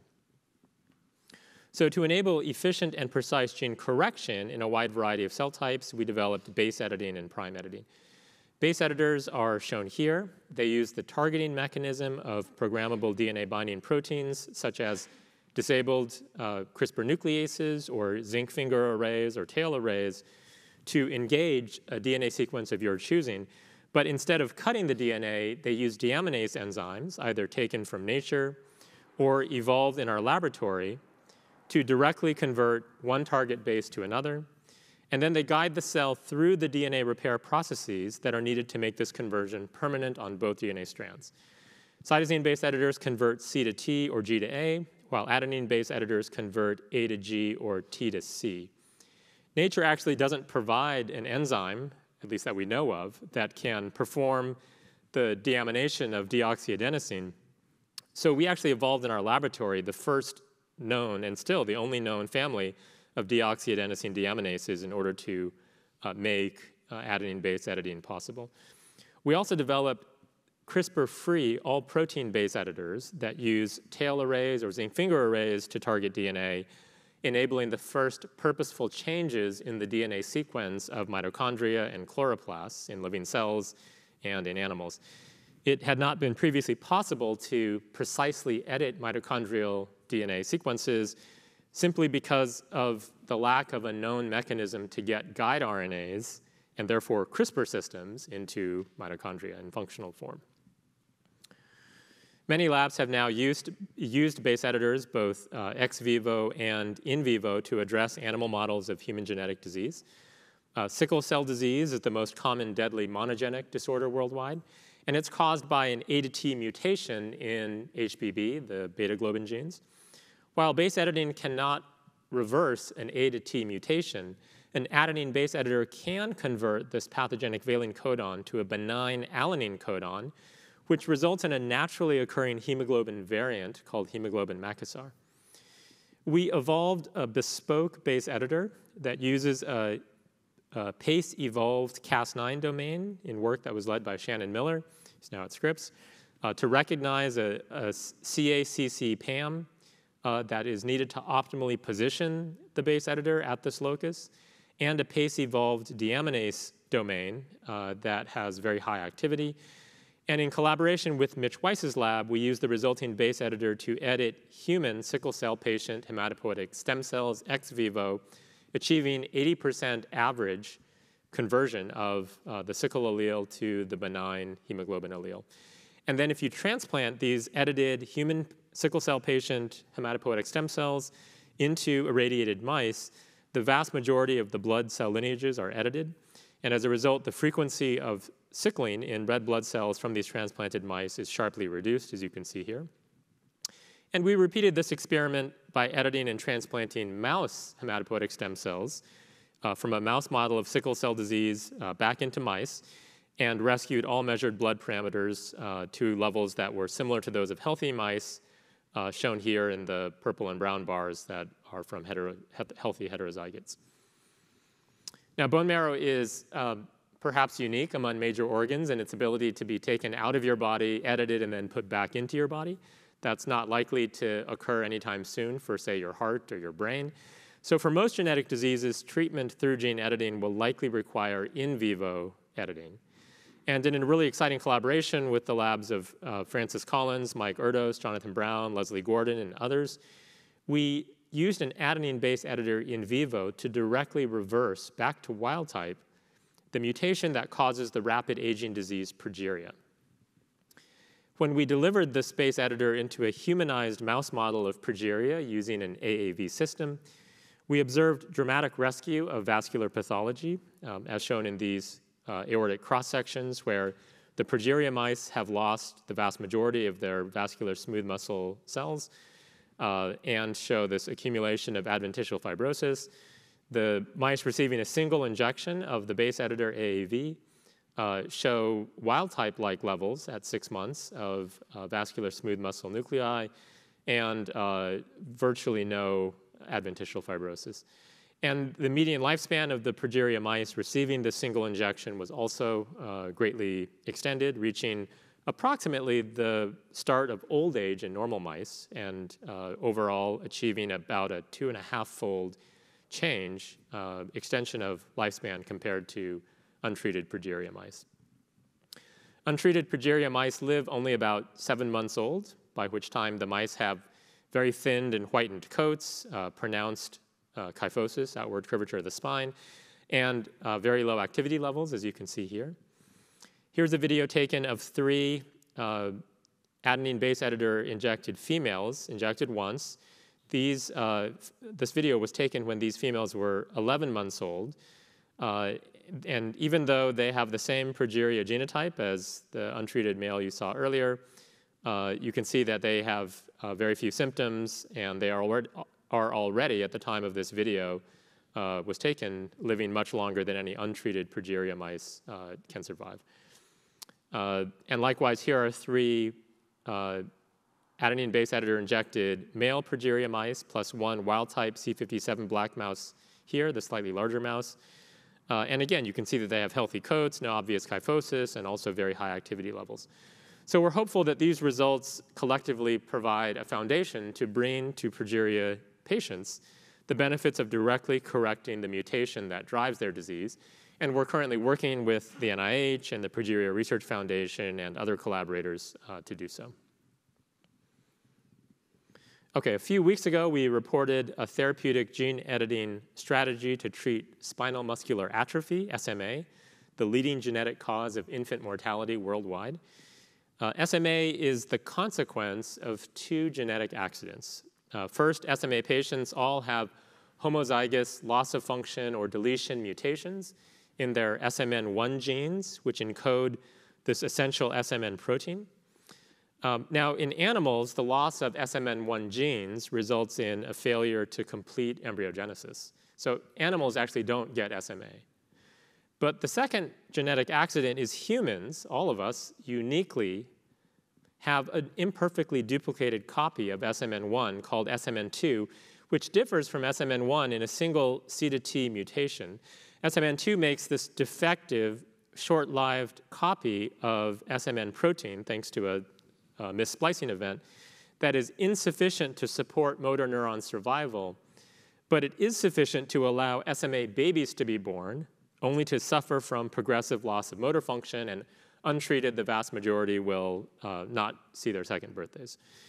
There are 3 FDA-approved SMA drugs that have collectively revolutionized the treatment for thousands of SMA patients. They are the antisense oligonucleotide nusinersen, the small molecule splicing inhibitor risdiplam, and an SMN-expressing AAV9 called Zolgensma. But these drugs do not fully restore SMN protein levels. They don't allow endogenous regulation of SMN, which is known to be important biologically. And they require repeated administration, or in the case of the AAV gene therapy, we expect that the therapeutic benefit will wane over time, but it's not clear how those patients can be redosed. So we decided to try to develop a one-time gene editing treatment for SMA. And we made the decision early on that rather than trying to correct SMN1 mutations, which can vary by SMN patient, and most SMA patients actually don't even have SMN1 genes. They've been deleted, so there's nothing to edit. Instead, we targeted SMN2, that imperfect SMN1 duplication that we know all SMA patients must have, because if they didn't have it, they wouldn't be born. So we tested more than 70 nuclease and base editing strategies targeting SMN2 that we thought might result in increased SMN protein levels. And for each strategy, we used machine learning models that we previously developed called Indelphi or Beehive to predict editing outcomes. And then we used experiments in cells from SMA mice that contain human SMN2 copies and lack mouse SMN to test the effectiveness of each of these gene editing strategies and their ability in particular to rescue the production of SMN protein. And shown here are 35 nuclease strategies that each use different Cas9 nuclease variants to cut DNA sequences that we hypothesized might increase SMN protein levels when disrupted with indels. And the most effective of these 35 nuclease editing strategies indeed increased SMN proteins by as much as about 17-fold. However, SMN proteins are about 40-fold lower in these SMA cells than in normal cells. So even the best nuclease editing strategies we identified did not fully restore SMN protein levels, in addition to generating the mixture of indel byproducts and the other downsides of editing through double-strand breaks. So we also tested 42 different base editing strategies. 19 base editing strategies shown in this slide all sought the same goal, which is to convert SMN2 directly into a healthy copy of SMN1 by correcting that C to T mutation that occurred during SMN1's imperfect duplication during human evolution. The most effective of these base editing strategies fully restored SMN protein levels, so about 40-fold to wild-type-like levels, and although not shown here, fully restored exon 7 splicing. We packaged the most promising of these adenine base editor strategies into a dual AAV9 vector and injected ICV, so injected directly into the brain, neonatal SMA mice that, again, lack SMN1 genes and instead have human SMN2 genes. And we observed very efficient transduction of tissues in the central nervous system, consistent with AAV9's known tropisms. Shown here, we're getting 43% transduction of spinal motor neurons. And in the mouse CNS, the chosen base editor efficiently converted SMN2 to SMN1 in 87% of transduced cells, about 40% of bulk cells assayed. We also then started assessing the impact of these base editors on motor function, starting with electrophysiology measurements. Motor unit number estimation, or MUNI, is a measurement of motor neuron functional integrity. And we observed significant improvements for the mice receiving the base editor, such that the MUNI measurements of these base-edited mice were similar to those of healthy mice. And in contrast, neither daily risdiplam nor an ICV injection of Zolgensma rescued MUNI levels to the same extent we observed from base editing. Now, when we looked at the animal's lifespan, we were initially disappointed when adenine base editor treatment only modestly extended SMA mouse lifespan. But then we realized that SMA mice have an unusually short time window for treatment of about only 6 days for correction before the fate of motor neurons is sealed. And that very short window likely limited the ability of base editing to actually exert a therapeutic benefit, because we've known from our previous work, such as the progeria work I showed you, that AAV delivery of base editors typically takes maybe 1 to 3 weeks for most of the base editing to take place. Now, in human patients, the window for treatment that benefits SMA patients is much longer, up to about 1 year. So we then put all this together and speculated that a simple co-administration of a single dose of nusinersen, the SMA antisense oligonucleotide, along with the base editor AAV would likely extend this therapeutic window to give the base editor a greater opportunity to correct the mutation, and would also more closely resemble the state of SMA patients in a clinical trial, since we presume all of them are going to be on one of these SMA drugs.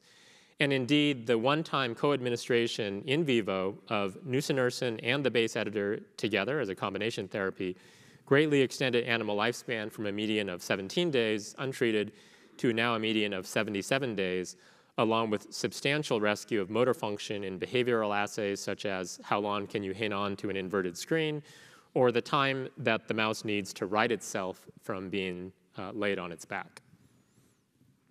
So here's a video of a writing reflex assay for an untreated SMA mouse at 14 days of age. And you can see that these mice struggle to right themselves when you lay them on their back, and some of them will never right themselves. In contrast, here are videos of adenine base editor treated SMA mice at 14 days of age, also showing substantial rescue of the writing ability. And in the lower right, this is an example of an SMA mouse co-injected once with the adenine base editor and nusinersen at 200 days old, well beyond the median lifespan of this SMA mouse model, even following early intervention with Zolgensma, as well as, for comparison, a healthy heterozygous littermate shown in the upper right here. Now, the beautiful work of many scientists in other academic labs and in industry have advanced base editing into primates and then into clinical trials. Kiran Musunuru's group and scientists at Verve Therapeutics and Beam Therapeutics recently reported the one-time LNP-mediated delivery of adenine base editor mRNA, not unlike the COVID vaccine that you guys got, into the liver of non-human primates, resulting in precise mutation of the PCSK9 splice site. Even though their goal was to simply lower PCSK9 levels, and therefore they could, in principle, do so by disrupting PCSK9 using a nuclease, they actually compared side by side Cas9 nuclease and base editors and chose base editors due to their observation of both higher efficacy and fewer undesired outcomes. So the LNP-mediated ABE delivery durably permanently reduced PCSK9 levels in monkeys by 90%, and consequently cut LDL cholesterol levels by 60% to treat hypercholesterolemia. So this is a one-time permanent injection that lowers LDL cholesterol by almost 2/3. There are 4 base editing clinical trials, at least, that are now underway in 4 countries. Last spring, Wasim Qasim's team at the UCL in the UK treated the very first patient in a base editing clinical trial using multiplex base edited CAR T cells to treat T-cell leukemia. In late 2021, FDA granted IND clearance for the first US base editing clinical trial, which uses an adenine base editor to install naturally occurring mutations in fetal hemoglobin genes that restore fetal hemoglobin expression, first discovered through human genetics, because there are some people who should have beta thalassemia or sickle cell disease but don't, because despite their homozygous defective beta globin genes, they happen to have won the genetic lottery and have additional mutations in their fetal hemoglobin that allow persistence of fetal hemoglobin expression. And in late 2022, the first patients were dosed in an in vivo base editing clinical trial. That's the PCSK9 trial I described already in monkeys to treat familiar hypercholesterolemia. So this very rapid progress, where it was only about 6 years from the very first base editing report to the first use in people, is a testament to the work of thousands of laboratories that have used and advanced base editing, resulting in thousands of publications that include base editing. So last December, the very first clinical readout from a base editing therapeutic was announced. This is Alyssa, a then 13-year-old girl in the UK with T-cell leukemia. And she was given a very poor prognosis after both chemotherapy and a bone marrow transplant failed to treat her cancer. She was infused with CAR T cells that were triply base edited. They contained base edits in CD7, CD52, and the T-cell receptor. Collectively, these edits enabled the CAR T cells to go after Alyssa's cancer without going after her healthy cells, and also not committing fratricide, not killing each other, because after all, these are T cells. And following treatment with the triply base edited T cells, Alyssa's T-cell leukemia went into complete remission. And as of this month, almost 1 year after treatment, her cancer remains undetected. And Wasim's team has actually treated other T-cell leukemia patients in this trial as well with positive outcomes. So base editors can make targeted transition mutations in cells, animals, and patients. But what about pathogenic mutations other than transition mutations? These other mutations, the transversions, deletions, insertions, account for about 70% of known pathogenic gene variants. So we sought to develop other methods to directly install or correct these other kinds of changes, again, without requiring double-strand breaks or donor DNA templates. So to enable precise gene editing beyond the mutations that can be installed by base editing, we developed prime editing. Prime editors are fusions of programmable nicases with specially engineered reverse transcriptases. They use an engineered prime editing guide RNA, or PEG-RNA for short, shown in green here, that not only specifies the target site for editing, but it also encodes the desired edit. Prime editors nick at the target DNA site, and then they use the 3' end of the freshly nicked DNA strand to prime reverse transcription of an extension on the PEG-RNA that serves as a reverse transcriptase template, and also has an engineered primer binding site to sort of line everything up. The engineered reverse transcriptase domain of the prime editor then copies the desired edit directly onto the target DNA strand, creating a 3' flap of edited DNA that the cell resolves into a heteroduplex containing one edited strand and one non-edited strand. The PE3 system then nicks the non-edited strand to cause the cell to remake that strand using the edited strand as a template, thereby completing the conversion of both DNA strands permanently. And since the PEG-RNA's reverse transcriptase template here, which encodes the edit, is specified by you, you can make virtually any small substitution, insertion, or deletion using this strategy. Currently, the size limit for state-of-the-art prime editing systems is about a couple hundred base pairs for an insertion, and several hundred base pairs for a deletion. A hallmark of prime editing is this remarkable versatility. So you can now perform, for the first time, at least when we reported this for the first time, all 12 possible types of DNA substitutions, as well as precise targeted deletions and precise insertions for the first time in mammalian cells without requiring double-strand breaks or donor DNA templates. More than 95% of known pathogenic substitutions, insertions, and deletions are fewer than 50 base pairs in length, and thus are well within the size range for installation or correction with prime editing. An important aspect of prime editing is that its edited products tend to be quite homogeneous. In the examples shown here, prime editing can install this 3-base insertion in the human genome at a target site. And as you can see here, the vast majority of the resulting edited DNA sequences has the desired correction. The slide actually shows all of the DNA sequences, sequencing reads that were observed at 0.2% or greater frequency. In contrast, you can use a Cas9 nuclease and an HDR template to install in the same cells the exact same insertion. And in cells that do support HDR, like the K562 cells on the right, you can get reasonably efficient HDR.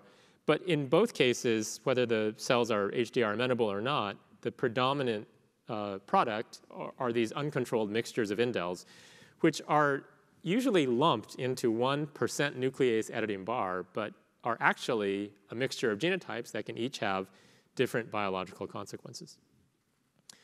Previous CRISPR-based editing methods derived their DNA specificity primarily from a single DNA guide RNA hybridization event. In contrast, prime editing actually requires 3 semi-independent DNA hybridization events in order for prime editing to take place productively.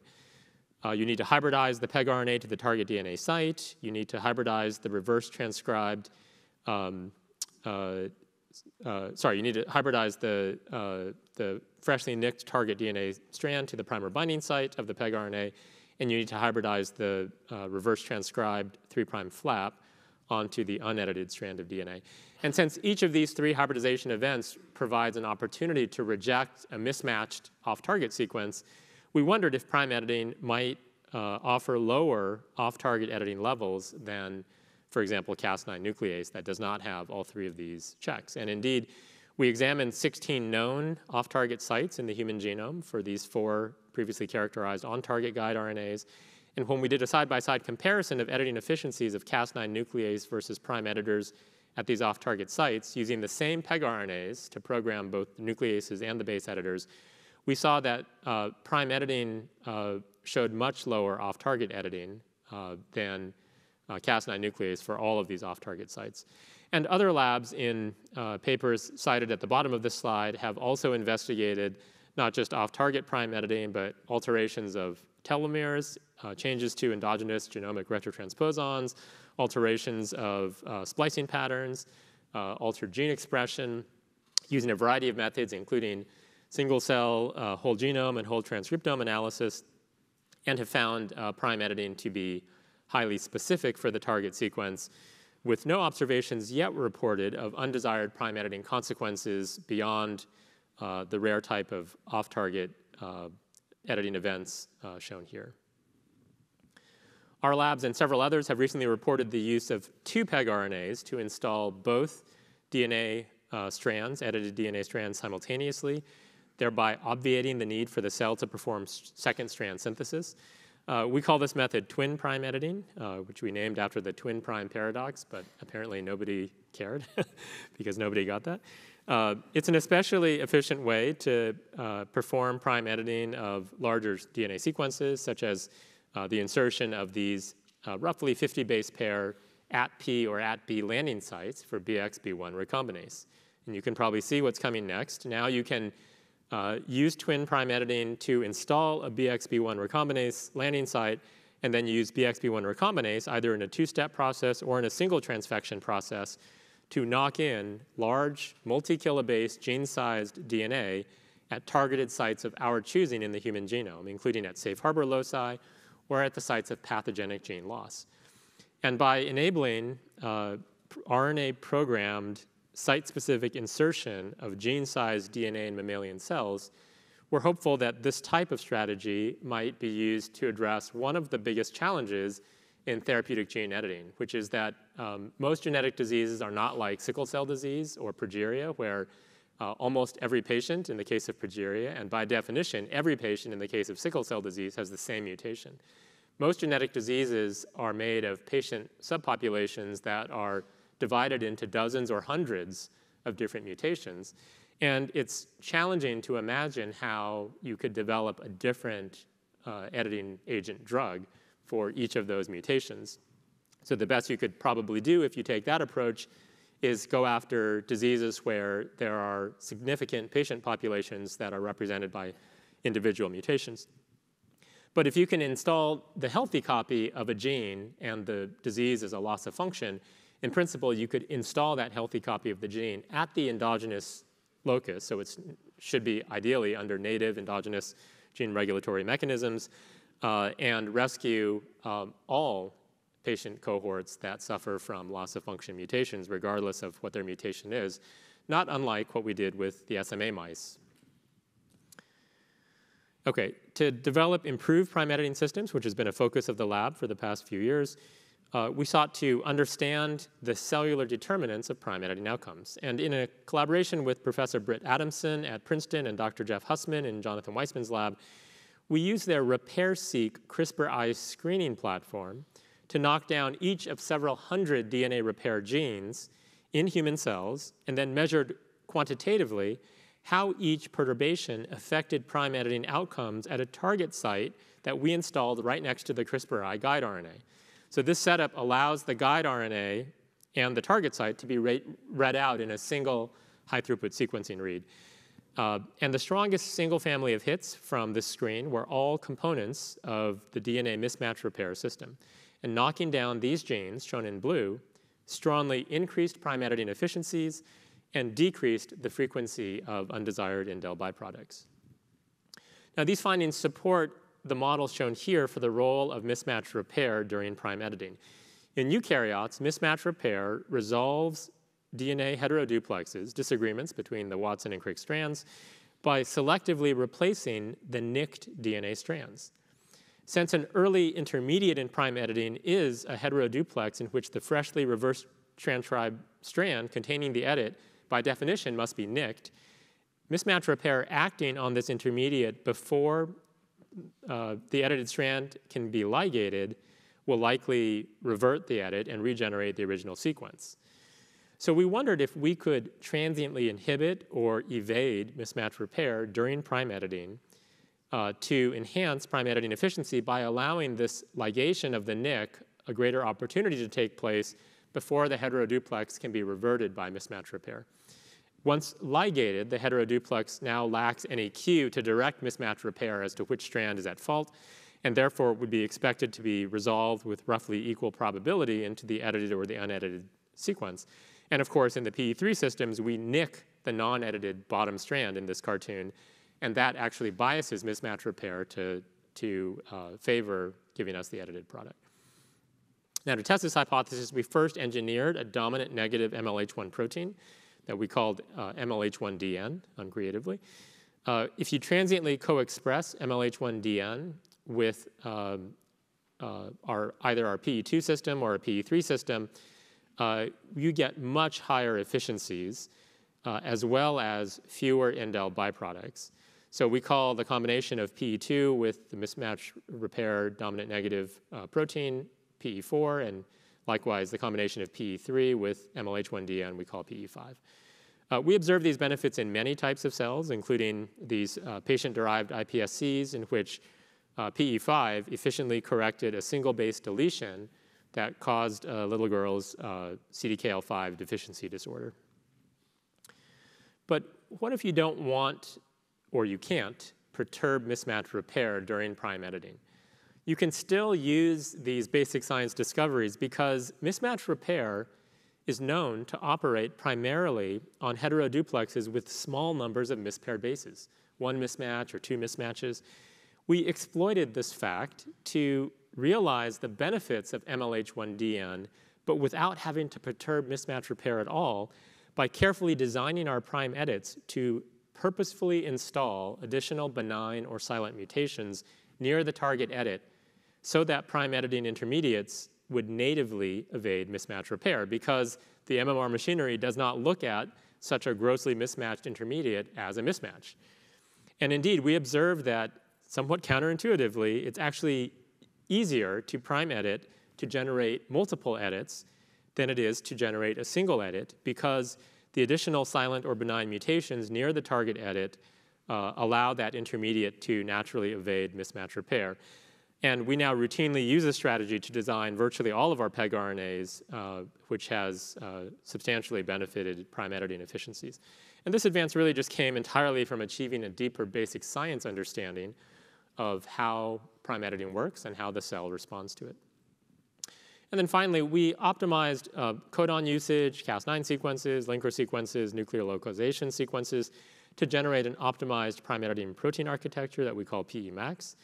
And in work I don't have time to present in detail, we also discovered that if you append the critical 3' extension of PEG RNAs with certain RNA pseudoknots, you end up with engineered PEG RNAs, ePEG RNAs as we call them, that resist cellular degradation, which turns out to be another bottleneck that previously limited prime editing efficiencies, especially in vivo. And when you combine all these improvements, mismatch repair evasion, the PEMax protein architecture, and engineered PEG RNAs, we observe this large cumulative benefit consistent with their independent mechanisms so that our current prime editing systems with ePEG RNAs outperform our original prime editing systems on average by more than an order of magnitude, both in editing efficiency and in the ratios of edits, desired edit to indels. And these advancements have really had a profound impact on our ability to make challenging therapeutic edits, especially in mismatch repair competent cells that used to be poorly edited. It was just sort of a happy coincidence that we developed prime editing in HEC293 T cells, which are naturally MMR partially MMR suppressed because of a DNA methylation change. And it's tempting to speculate that if we had chosen a cell type to develop prime editing in which mismatch repair was highly active, we may have never actually gotten there. So here are 3 such examples, all of which started at low single-digit % prime editing, but thanks to all of the improvements I've talked about, can now be edited at potentially therapeutically relevant levels. And in new work I didn't get a chance to present today, we've also used our PACE system to evolve new PE6 prime editor proteins that further increase prime editing efficiencies and also extend the length of prime edits.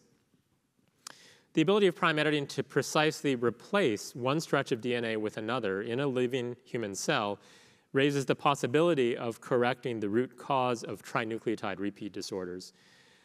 In some exciting new data, still unpublished, we have used prime editing to precisely edit trinucleotide repeats that cause Huntington's disease and Friedreich's ataxia in mouse embryonic stem cells, in Friedreich's ataxia patient fibroblasts, and in vivo in mouse models of both diseases. For both targets, the enhanced prime editing systems I described in this talk can precisely replace larger numbers of repeats at pathogenic loci with non-pathogenic smaller numbers of repeats efficiently and with minimal indel byproducts. Researchers have recently described in vivo prime editing using a variety of viral and non-viral delivery methods. For example, in work that's publishing tomorrow, our lab achieved in vivo prime editing using iteratively engineered split AAV systems, resulting in therapeutically relevant levels of prime editing in the mouse brain or liver, as well as significant prime editing in the bulk heart. And recent papers have achieved in vivo prime editing in animal models of human genetic disease.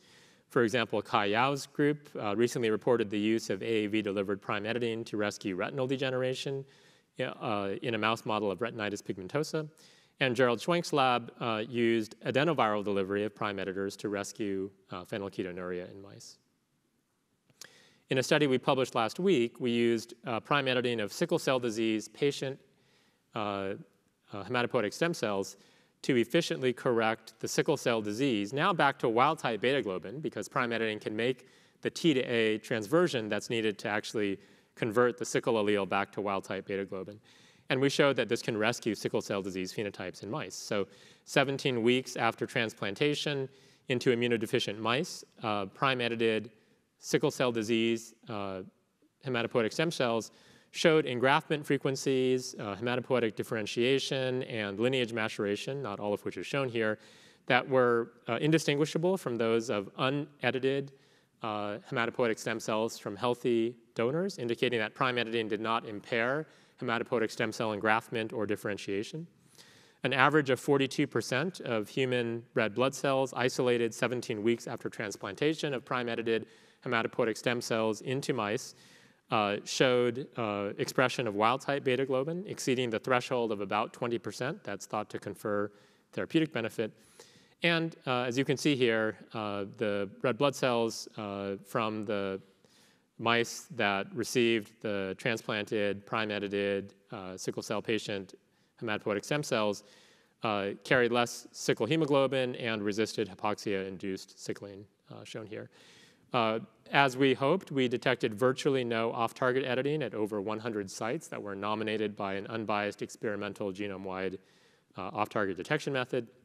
So while there are several may even be an understatement, many distinct gene therapy and gene editing approaches to treating sickle cell disease that are currently being pursued, these findings suggest the feasibility of a one-time prime editing treatment that offers a unique combination of reverting the pathogenic allele back to the wild-type beta globin without requiring any viral or non-viral DNA templates, which can harm engraftment efficiency, and also minimizes the undesired consequences of DNA double-strand breaks. As is already apparent from what I've presented, the delivery of proteins into animals and human patients remains a major challenge that limits the impact of gene editing and, more broadly, of macromolecular therapeutics in general. So I'll end this talk with a brief summary of an in vivo gene editing protein delivery platform that I'm particularly excited about. While viral and non-viral approaches each have their strengths and weaknesses for the delivery of gene editing agents, we became particularly interested in virus-like particles. These are basically non-infectious viruses based on retroviruses, like what you heard in Tomas's presentation. But the viral nucleic acid has been replaced by cargo, ideally cargo protein, and they offer, in theory, some of the best advantages of both viral and non-viral delivery approaches. VLPs can efficiently transduce mammalian cells, in cell culture at least, with specific tissue tropisms that are a function of the glycoproteins that are on the outside of these VLPs, and with no risk of oncogenic DNA integration because there's no viral nucleic acid there's no DNA at all in the VLPs. They can deliver a one-time dose of a protein or an RNA that's short-lived, ideally for maximizing the DNA specificity of gene editing agents, because gene editing is not equilibrium chemistry. There's only one or two substrate molecules in every cell. So the on-targets get edited most quickly, and then once the on-targets have been edited, the only thing left in the cell is off-target. So what that means is the shorter you expose the cell to a gene editing agent, as long as you've given it enough time to perform the on-target edit that you wish to make, the higher the specificity, because it won't have as much of an opportunity to edit off-target sites. The challenge with VLPs has been that they've shown low efficacy in vivo, especially for protein delivery, despite the beautiful work of labs like Emiliano Ricci's lab and Jennifer Doudna's lab, who showed that VLPs can deliver Cas9 nuclease efficiently in cultured cells. But when we used these canonical, what we call version 1 VLP architectures to deliver current generation base editors, we could achieve very high levels of delivery and editing in cultured cells, but very poor delivery when we injected the same base editor VLPs into animals. So we systematically identified and engineered solutions to 3 major bottlenecks, which turned out to be cargo release, cargo packaging and localization, and VLP component stoichiometry that reduced the potency of VLP-mediated protein delivery, especially in vivo. And to summarize 3 years of work from Samagya and Aditya in one slide, we engineered protease cleavable linkers that are cleaved fast enough to allow efficient cargo release in transduced cells, but are slow enough that the cargo is not cleaved prematurely before it can be efficiently packaged into the VLPs, because the cargo can only be packaged from the cytoplasm. We also solved the paradox of the cargo needing to be in the cytoplasm to be packaged, but in the nucleus to edit genes, where the DNA is, by placing nuclear export signals on the virus side of the cleavable linker and nuclear localization signals on the cargo side. So as a result, the cargo can remain in the cytoplasm long enough to enable efficient packaging, but once it's cleaved from the VLP, it's free to enter the nucleus. And finally, we varied the stoichiometry of the viral proteins versus the cargo to find an optimal balance between the protease, other viral proteins, and cargo levels that best promotes efficacious delivery. And when we combine all of these improvements, we obtained 4th generation engineered VLPs, or version 4 eVLPs, as we call them, which mediate much more potent delivery of base editors and Cas9 nuclease into mammalian cells, shown here first in cell culture. And if you swap the envelope glycoprotein of these eVLPs from VSVG to other alternatives, you observe the corresponding alteration of cell type preference of the eVLPs. And consistent with the DNA-free nature of eVLPs, we did not detect any cargo encoding DNA in cells treated with eVLPs, unlike cells transfected with plasmids or with DNA viruses, suggesting that eVLPs should carry minimal risk of oncogenic gene integration. Now, how do they work in vivo? Well, in contrast with the version 1 VLPs shown here, these engineered VLPs efficiently deliver base editor RNPs, protein RNA complexes, into tissues in vivo. So a single systemic injection of eVLPs containing base editor protein that is programmed to edit the PCSK9 gene that's in that clinical trial resulted in 63% average editing of bulk liver, which is 26-fold more efficient than the version 1 VLPs. And at 63% editing of bulk liver in a mouse, you've basically edited all the hepatocytes. As a result, you get, in this case, about 80% knockdown of serum PCSK9 protein levels, but with no elevated ALT or AST liver enzymes, unlike the use of LMPs, and no liver histology changes. We also injected EVLP subretinally into a mouse model of genetic blindness caused by a premature stop codon in RPE65, and showed that injection, this time into adult mice, of an EVLP delivering an adenine base editor protein into the mouse, again, can directly correct this mutation back to wild type, rescuing full-length protein production and visual function, which you can see a partial rescue of in the animal, as measured by these electroretinograms. But the real hope is that because VLPs are delivering gene editing agents in their most transient form as proteins, that they should show substantially lower off-target editing. And indeed, when we explicitly measure off-target editing at known off-target sites for this base editor and guide RNA, we observe off-target editing following viral treatment, in this case with an AAV, but not following EVLP treatment, even though the on-target editing is comparable for both methods. Okay, so I'll end with a summary of the 3 classes of gene editing technologies that are programmable and function robustly in mammalian cells. That is nucleases, base editors, and prime editors. Nucleases can efficiently disrupt target sequences, but they generate uncontrolled mixtures of indel byproducts and induce undesired consequences of chromosomal cleavage.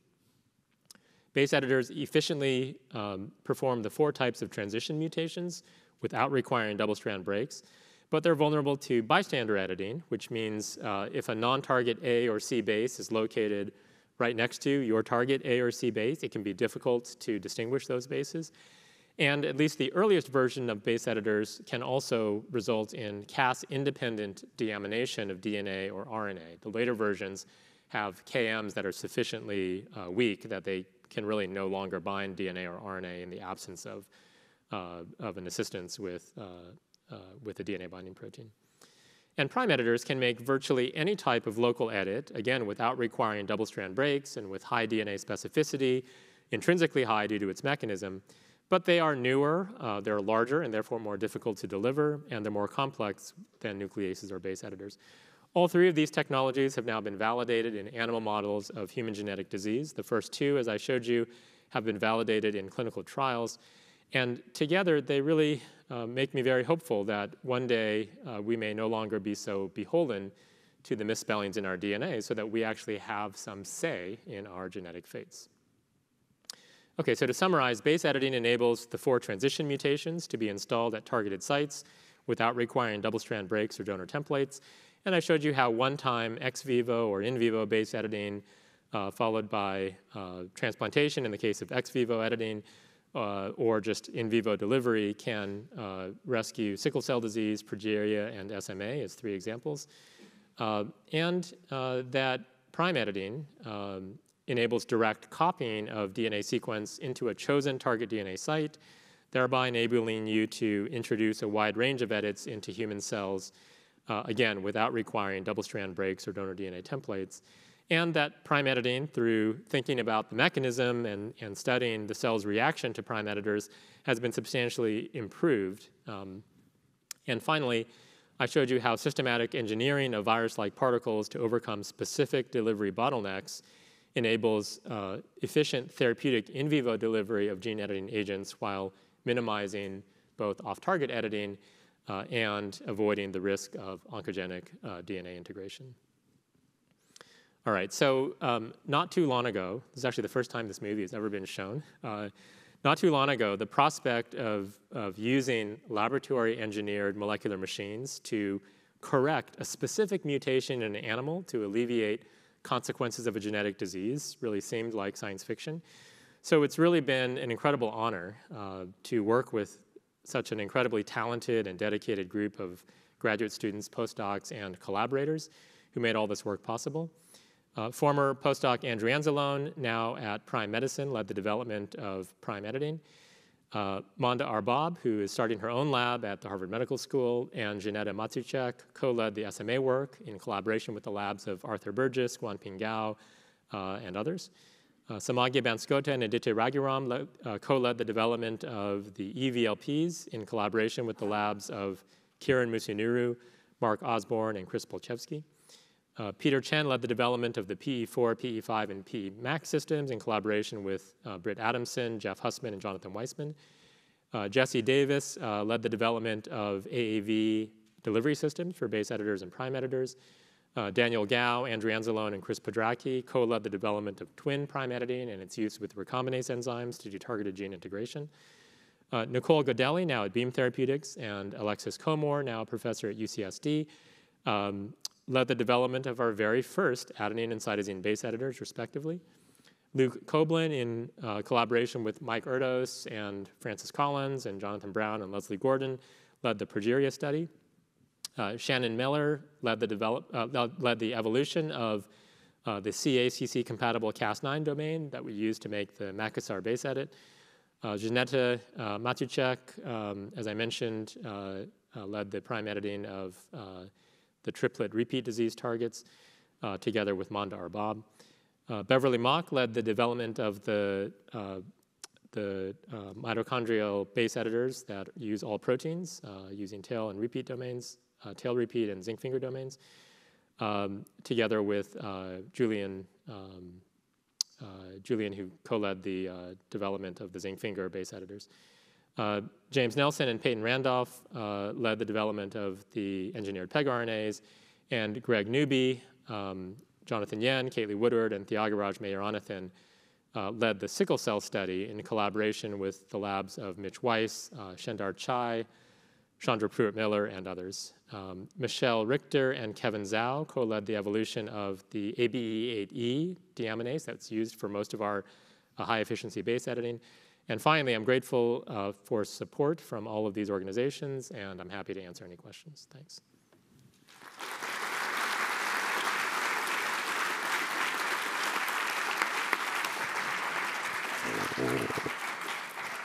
Thanks for an amazing talk, Dave. We can take questions. It's kind of hard for us to see with the lights on.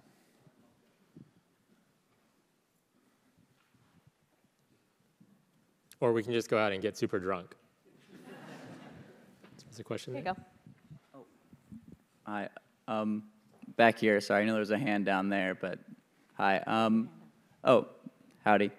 I just had a quick question. You know, I'm a grad student working on bioengineering problems in synthetic biology. I was wondering, what approach do you take when you first see a problem in bioengineering, a need that can be filled? What's your first step? And if you could take us through, like, your initial thought process in that.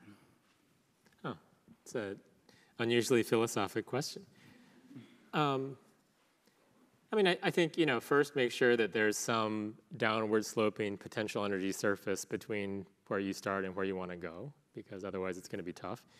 And then, you know, I think about problem selection. So I really try to prioritize problems where either there's very clear importance or where you have a strong intuitive sense that it is an important problem. It can be very easy to convince yourself that you've chosen a really important problem or a really promising strategy. And, you know, part of, I think, maturing as a scientist is understanding when your hope is well-founded and when it's not, even though we're all sort of perpetual optimists. Otherwise, we wouldn't be doing what we do. Since sort of by definition, nothing, at least in broad strokes, that we try has ever really been done before. So I don't know, maybe that is an equally philosophical answer. Thank you. David, first of all, fantastic talk. Thank you. Clearly, this is going to have transformation in medicine. Now, if we could back up to the laboratory, right? A lot of us these days are using iPSC cells, and we use CRISPR to do editing, and it seems like maybe that's not the smartest thing to be doing anymore. Should we be doing prime editing with siRNAs or the like to the specific DNA machinery, DNA repair machineries? Seems like the efficiency goes up dramatically, so you don't have to rely as much on cloning. Did I interpret that correctly? Yeah, I mean, I think well, there's certainly still a lot of usefulness from using CRISPR nucleases to disrupt genes. They do that very well. They are very efficient. They've been broadly studied. We know how to work with them. I think it really depends on, for research purposes, is your goal to mess up a gene, in which case doing what CRISPR evolved to do, which is mess up genes, is actually... Most of us want to introduce a specific mutation. Yeah, I mean, if you want to introduce a specific change, it can be hard to do it with the nuclease because first, to really be able to do that, you either need to be extremely lucky and the end joining products happen to be the change you want, which almost never happens, or you need to rely on HDR. And HDR works well in a small number of cell types. It generally does not work well in non-dividing cells, and even in some dividing cell types, it does not work particularly well. So to perform a precise gene correction, where you're converting a targeted gene to something else, if you can do it using a base editor or a prime editor, I think that's certainly a way that many people have started to do this now. And I mean, just recently, Vijay Sankaran and Eric Lander and others published a paper where they did an enormous genetic screen, and it was all done using base editing because they wanted to make precise changes in the DNA and not generate mixtures of indel products. So like everything in science, it depends on your particular application. But I think for research purposes, if your goal is to change a DNA sequence to another DNA sequence and not to change a DNA sequence into a disrupted mixture of indels, then using a base editing or a prime editing approach makes a lot of sense.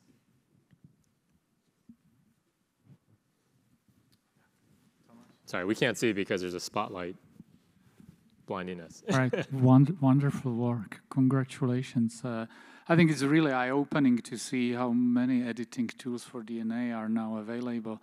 It made me think always about the HIV cure and chronic viral diseases cure, because the latent reservoir elimination through gene editing has been on people's mind for a very long time.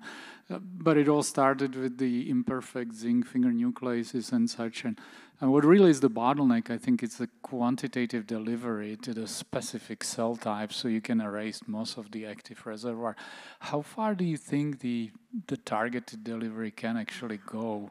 Can you engineer the viral-like particles so that they really recognize just one cell type and have the enhanced ability to fuse with the cells and actually deliver the cargo efficiently? Right. I mean, first, it's a great point. You could give a whole lecture on exactly this point. And gene editing applied is especially challenging to apply to two kinds of therapeutic indications: infectious disease and cancer, because those are ones in which directly going after the cause requires you to edit virtually 100% of the target.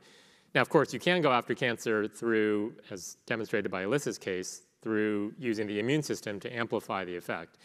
But directly editing cancerous genes or directly editing HIV to destroy its potential to propagate will work for those copies, but the key, I think the hardest part, as you've already pointed out, is how do you access all of the latent reservoirs? That can be a challenge. I don't think your approach is going to be obsolete anytime soon, because we will always need ways to suppress latent reservoirs. But I think gene editing can be an interesting tool to both maybe debulk some of the viral load, and maybe more fancifully, you could imagine some creative ways that will require lots and lots of past precedents so people get much more comfortable with gene editing, but to actually go after the viruses in ways that cause them to exert a dominant transacting negative effect on each other. That's one way you can go after infectious disease, much like using the immune system to exert a dominant sort of outsized effect on latent reservoirs. You can imagine doing so by actually editing the viruses themselves to do so.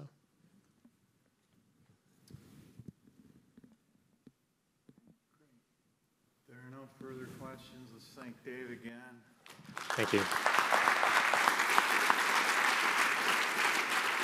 I think the two speakers today set an incredibly high bar for the Martin Memorial Lecture. We heard about what could be effectively the first vaccine for the treatment of HIV in many, many, many years, which could really impact and potentially eradicate HIV. And then we heard from Dave about an approach to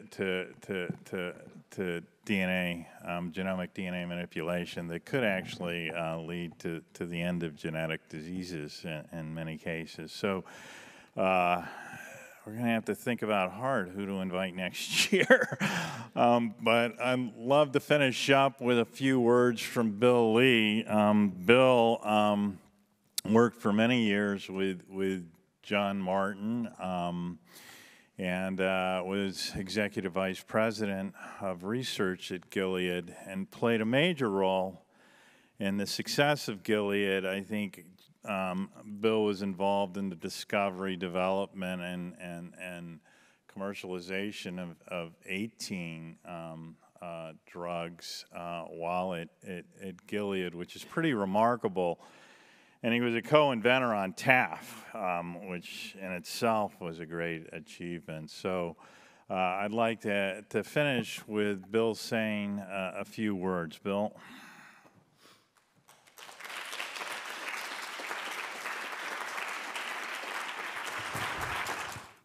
So John's legacy is clearly the 10 million people every day who take a Gilead origin antiretroviral therapy for HIV, the millions of people who have been cured from hepatitis C virus, the millions of people who are on Gilead's chronic hepatitis B virus therapies, Tamiflu for influenza, and even remdesivir for COVID.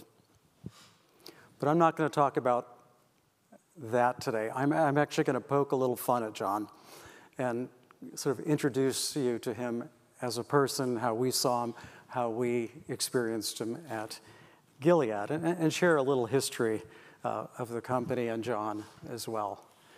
And so let me start with a picture from 1991. John had come onto the company and come to the company in 1990. He was head of R&D, and back then it was big R, little d. John is on the far right there. He looks like he's about 19 years old. Jeff Bird on the far left, Mike Reardon, the founder of the company, and Tony Holy in the middle, who became a really big part of the whole Gilead experience, and then Max Hinsley next to him, our IP lawyer. Moving on to 1991, this is the first Gilead offsite meeting, and this is senior management, quite a ragtag group. That's John in the red, still looking very young. The bearded fellow on the right is Swami Nathan, and he's somewhere here as well. This was, we were still sharing rooms back then when we stayed at a couple houses in Amparo Dunes. Moving on to 1994, this is John's looking a little more corporate now. We actually do have development candidates. This is a picture of the board of directors with Mike Reardon and John at our pilot plant. We had built a pilot plant at this point. And that's, as you might notice, there's Don Rumsfeld, Gordon Moore, and George Schultz, who've all passed away in the last several years. And then this is 1996. This is with Eric DeClercq on the far right, Tony Holy, John, and Mike Reardon. And this is when John became CEO. Mike Reardon stepped down. He was founder, initial CEO. He stepped down from the company, became chairman of the board for a short period of time, and John took over CEO. And that was really the beginning of where Gilead really took off as a company, both in terms of R&D as well as a commercial company. Now, those of us who knew John liked to make rules. He liked to make rules for himself. He liked to make rules for you. He had rules about everything, and most of those rules were contradictory at times. And so My next slide, I hope you can read some of this, captures some of John's rules in an April Fool's edition from 1996. And I'm not going to read all of these, but most of these are actually, he has said these at one time or another. And John was passionate about traveling and upgrading, and that kept coming up. And John was always instructing you on getting to the airport early, et cetera. And I'm going to read a few of them, but I'm going to focus on a few of the early ones and focus on 10. And one of them is John was always at upgrade, because we could never fly business class, but upgrading is what you sought to do. And upgrade early. I do it when I get up at 2 a.m. to go to work. Never check your luggage. This is going to come back. And it goes on about getting to the Red Carpet Club. And here's John asleep at the Red Carpet Club at some point. But number 10 is probably my favorite. And this is tips on beating jet lag. So don't sleep on the flight. When you arrive, go to sleep right away to reset your internal clock. Okay? Don't eat too much on the flight because it disrupts your natural body rhythms, okay? Have a few drinks, allow your body to relax. And then D, sleep on the flight. Then when you arrive, stay up as long as possible and you'll enter. And I promise you, he's said this at various times. And then eat a good meal on the flight so you'll be in tune with the local time when you arrive. Never drink on the flight. So this is the sort of thing over the years that, we put up with over and over. Now, in about 2010, the company had grown substantially from the 90s, and there were a lot of people at the company who didn't know much about the history of the company, about nucleosides, and where those products they were currently selling, marketing, had come from. So John asked me to put together a talk to sort of familiarize the operating group at the time about about Gilead and about nucleotides. So I reworked one of his old presentations that he had given, and this is John Martin's History of Gilead, Part 1, The Nucleotides, as read by myself. And I started that with a little video, and you'll recognize it. And you can guess. Moses went to the mountain, and God spoke unto him. Moses, this is the Lord thy God, commanding you to obey my law. Do you hear me? Yes, I hear you. A deaf man could hear you. What? Nothing, Gonish, forget it. Oh, Lord, why have you chosen me? What would you have me do for you? I shall give you my laws, and you shall take them unto the people. Yes, Lord!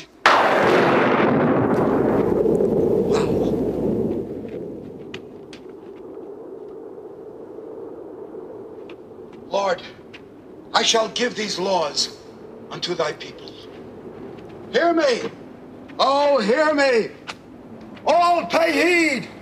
The Lord Jehovah, has given unto you these 15, wait, 10 commandments for all to obey. I warned you this was a little lighter than David's elegant film at the end. And you can guess which voice John was in that. But what was on those tablets, and this was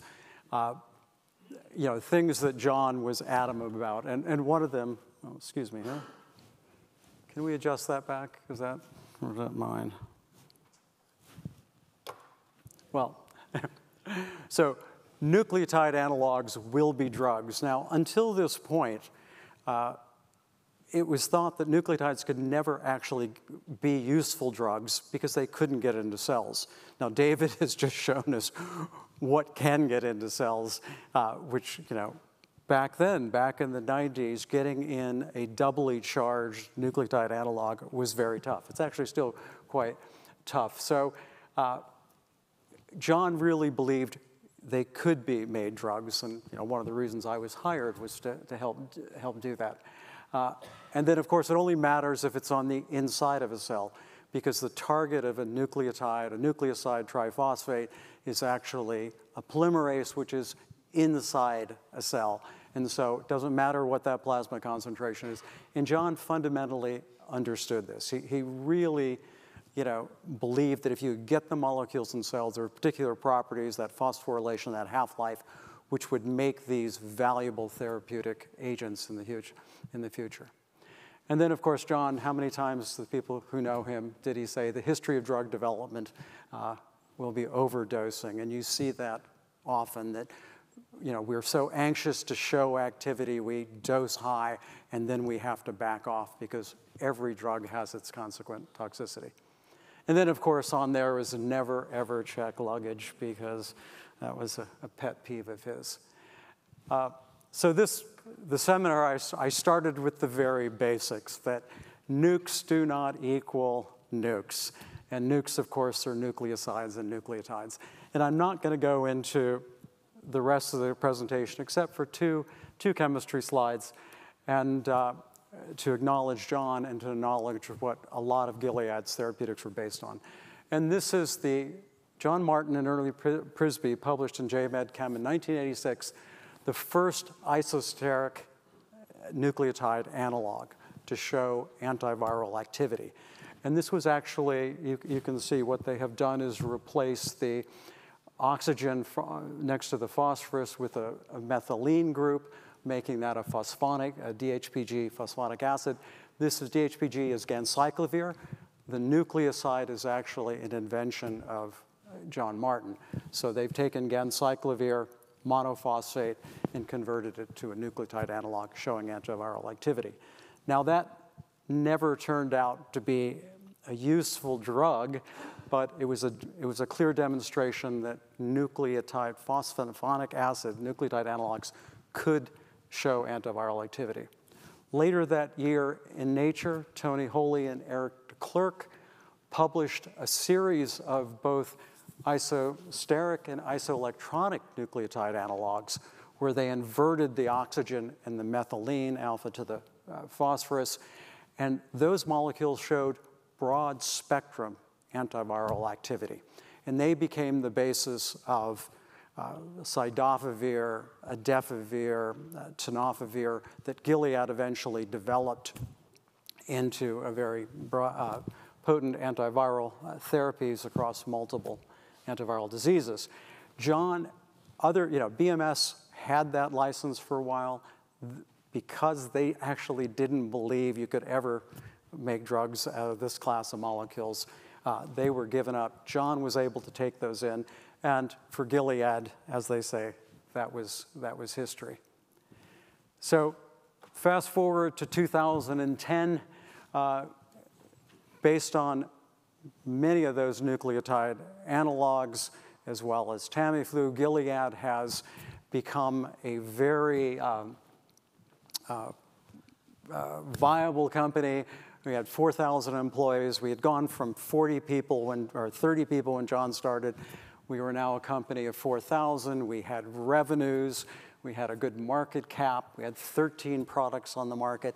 But we were pursuing multiple therapeutic areas, as well as other viruses, for instance, hepatitis C. And it's something that we had been working on for about 9 years in 2010. And of course, we were looking at everybody else who was working. This was the disease to attack and the antiviral disease to go after in 2010. And so we saw a publication from Pharmacet, actually an abstract, a poster at an EASL meeting, where they showed potent activity in a small number of patients for a nucleotide analog. And it's the same space we had been working in. And John was convinced that we needed that molecule, and he went after it. And John drove the acquisition of Pharmacet for $11 billion. And of course, at the time, that was the highest anybody had paid for a biotech company. The street did not like it. In fact, John was called by the street, the 5th worst CEO in America in 2011. CNBC, the day after we announced the deal, called John the worst CEO in America.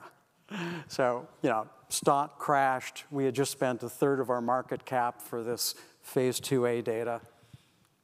4 years later, we had 4 hepatitis C products on the market.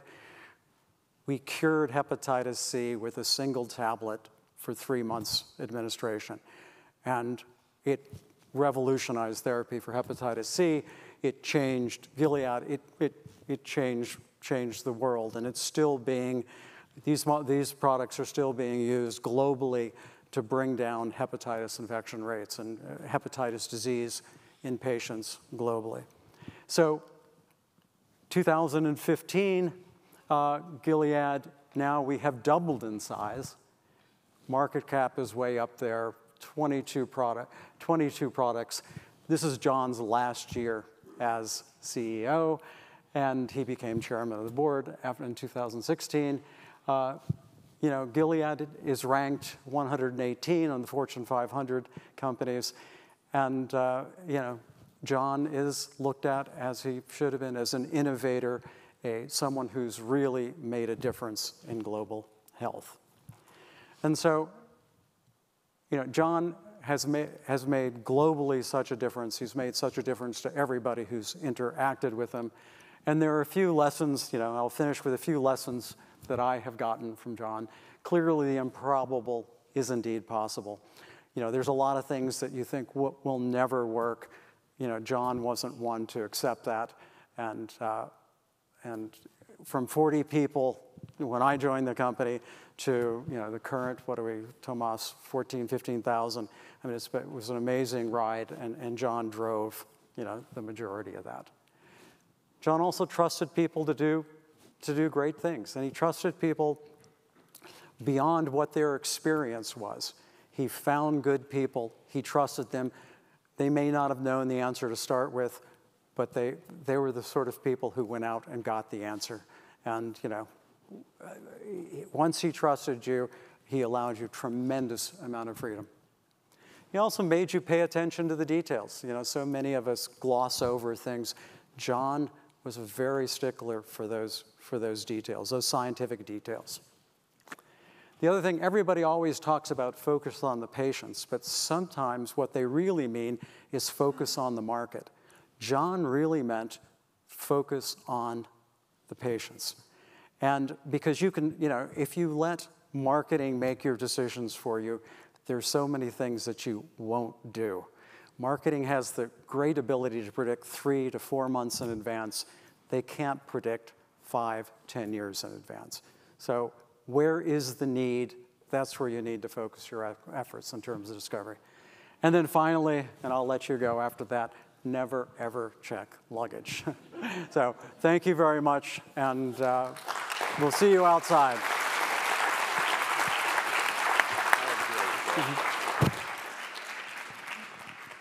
That was great. Thanks, Phil. That was wonderful. And finally, I want to acknowledge Lily. Lily took on John's place on our board and has been filling his shoes, continuing to offer really terrific advice and helping Scripps in many ways. So thank you, Lily, too. And finally, I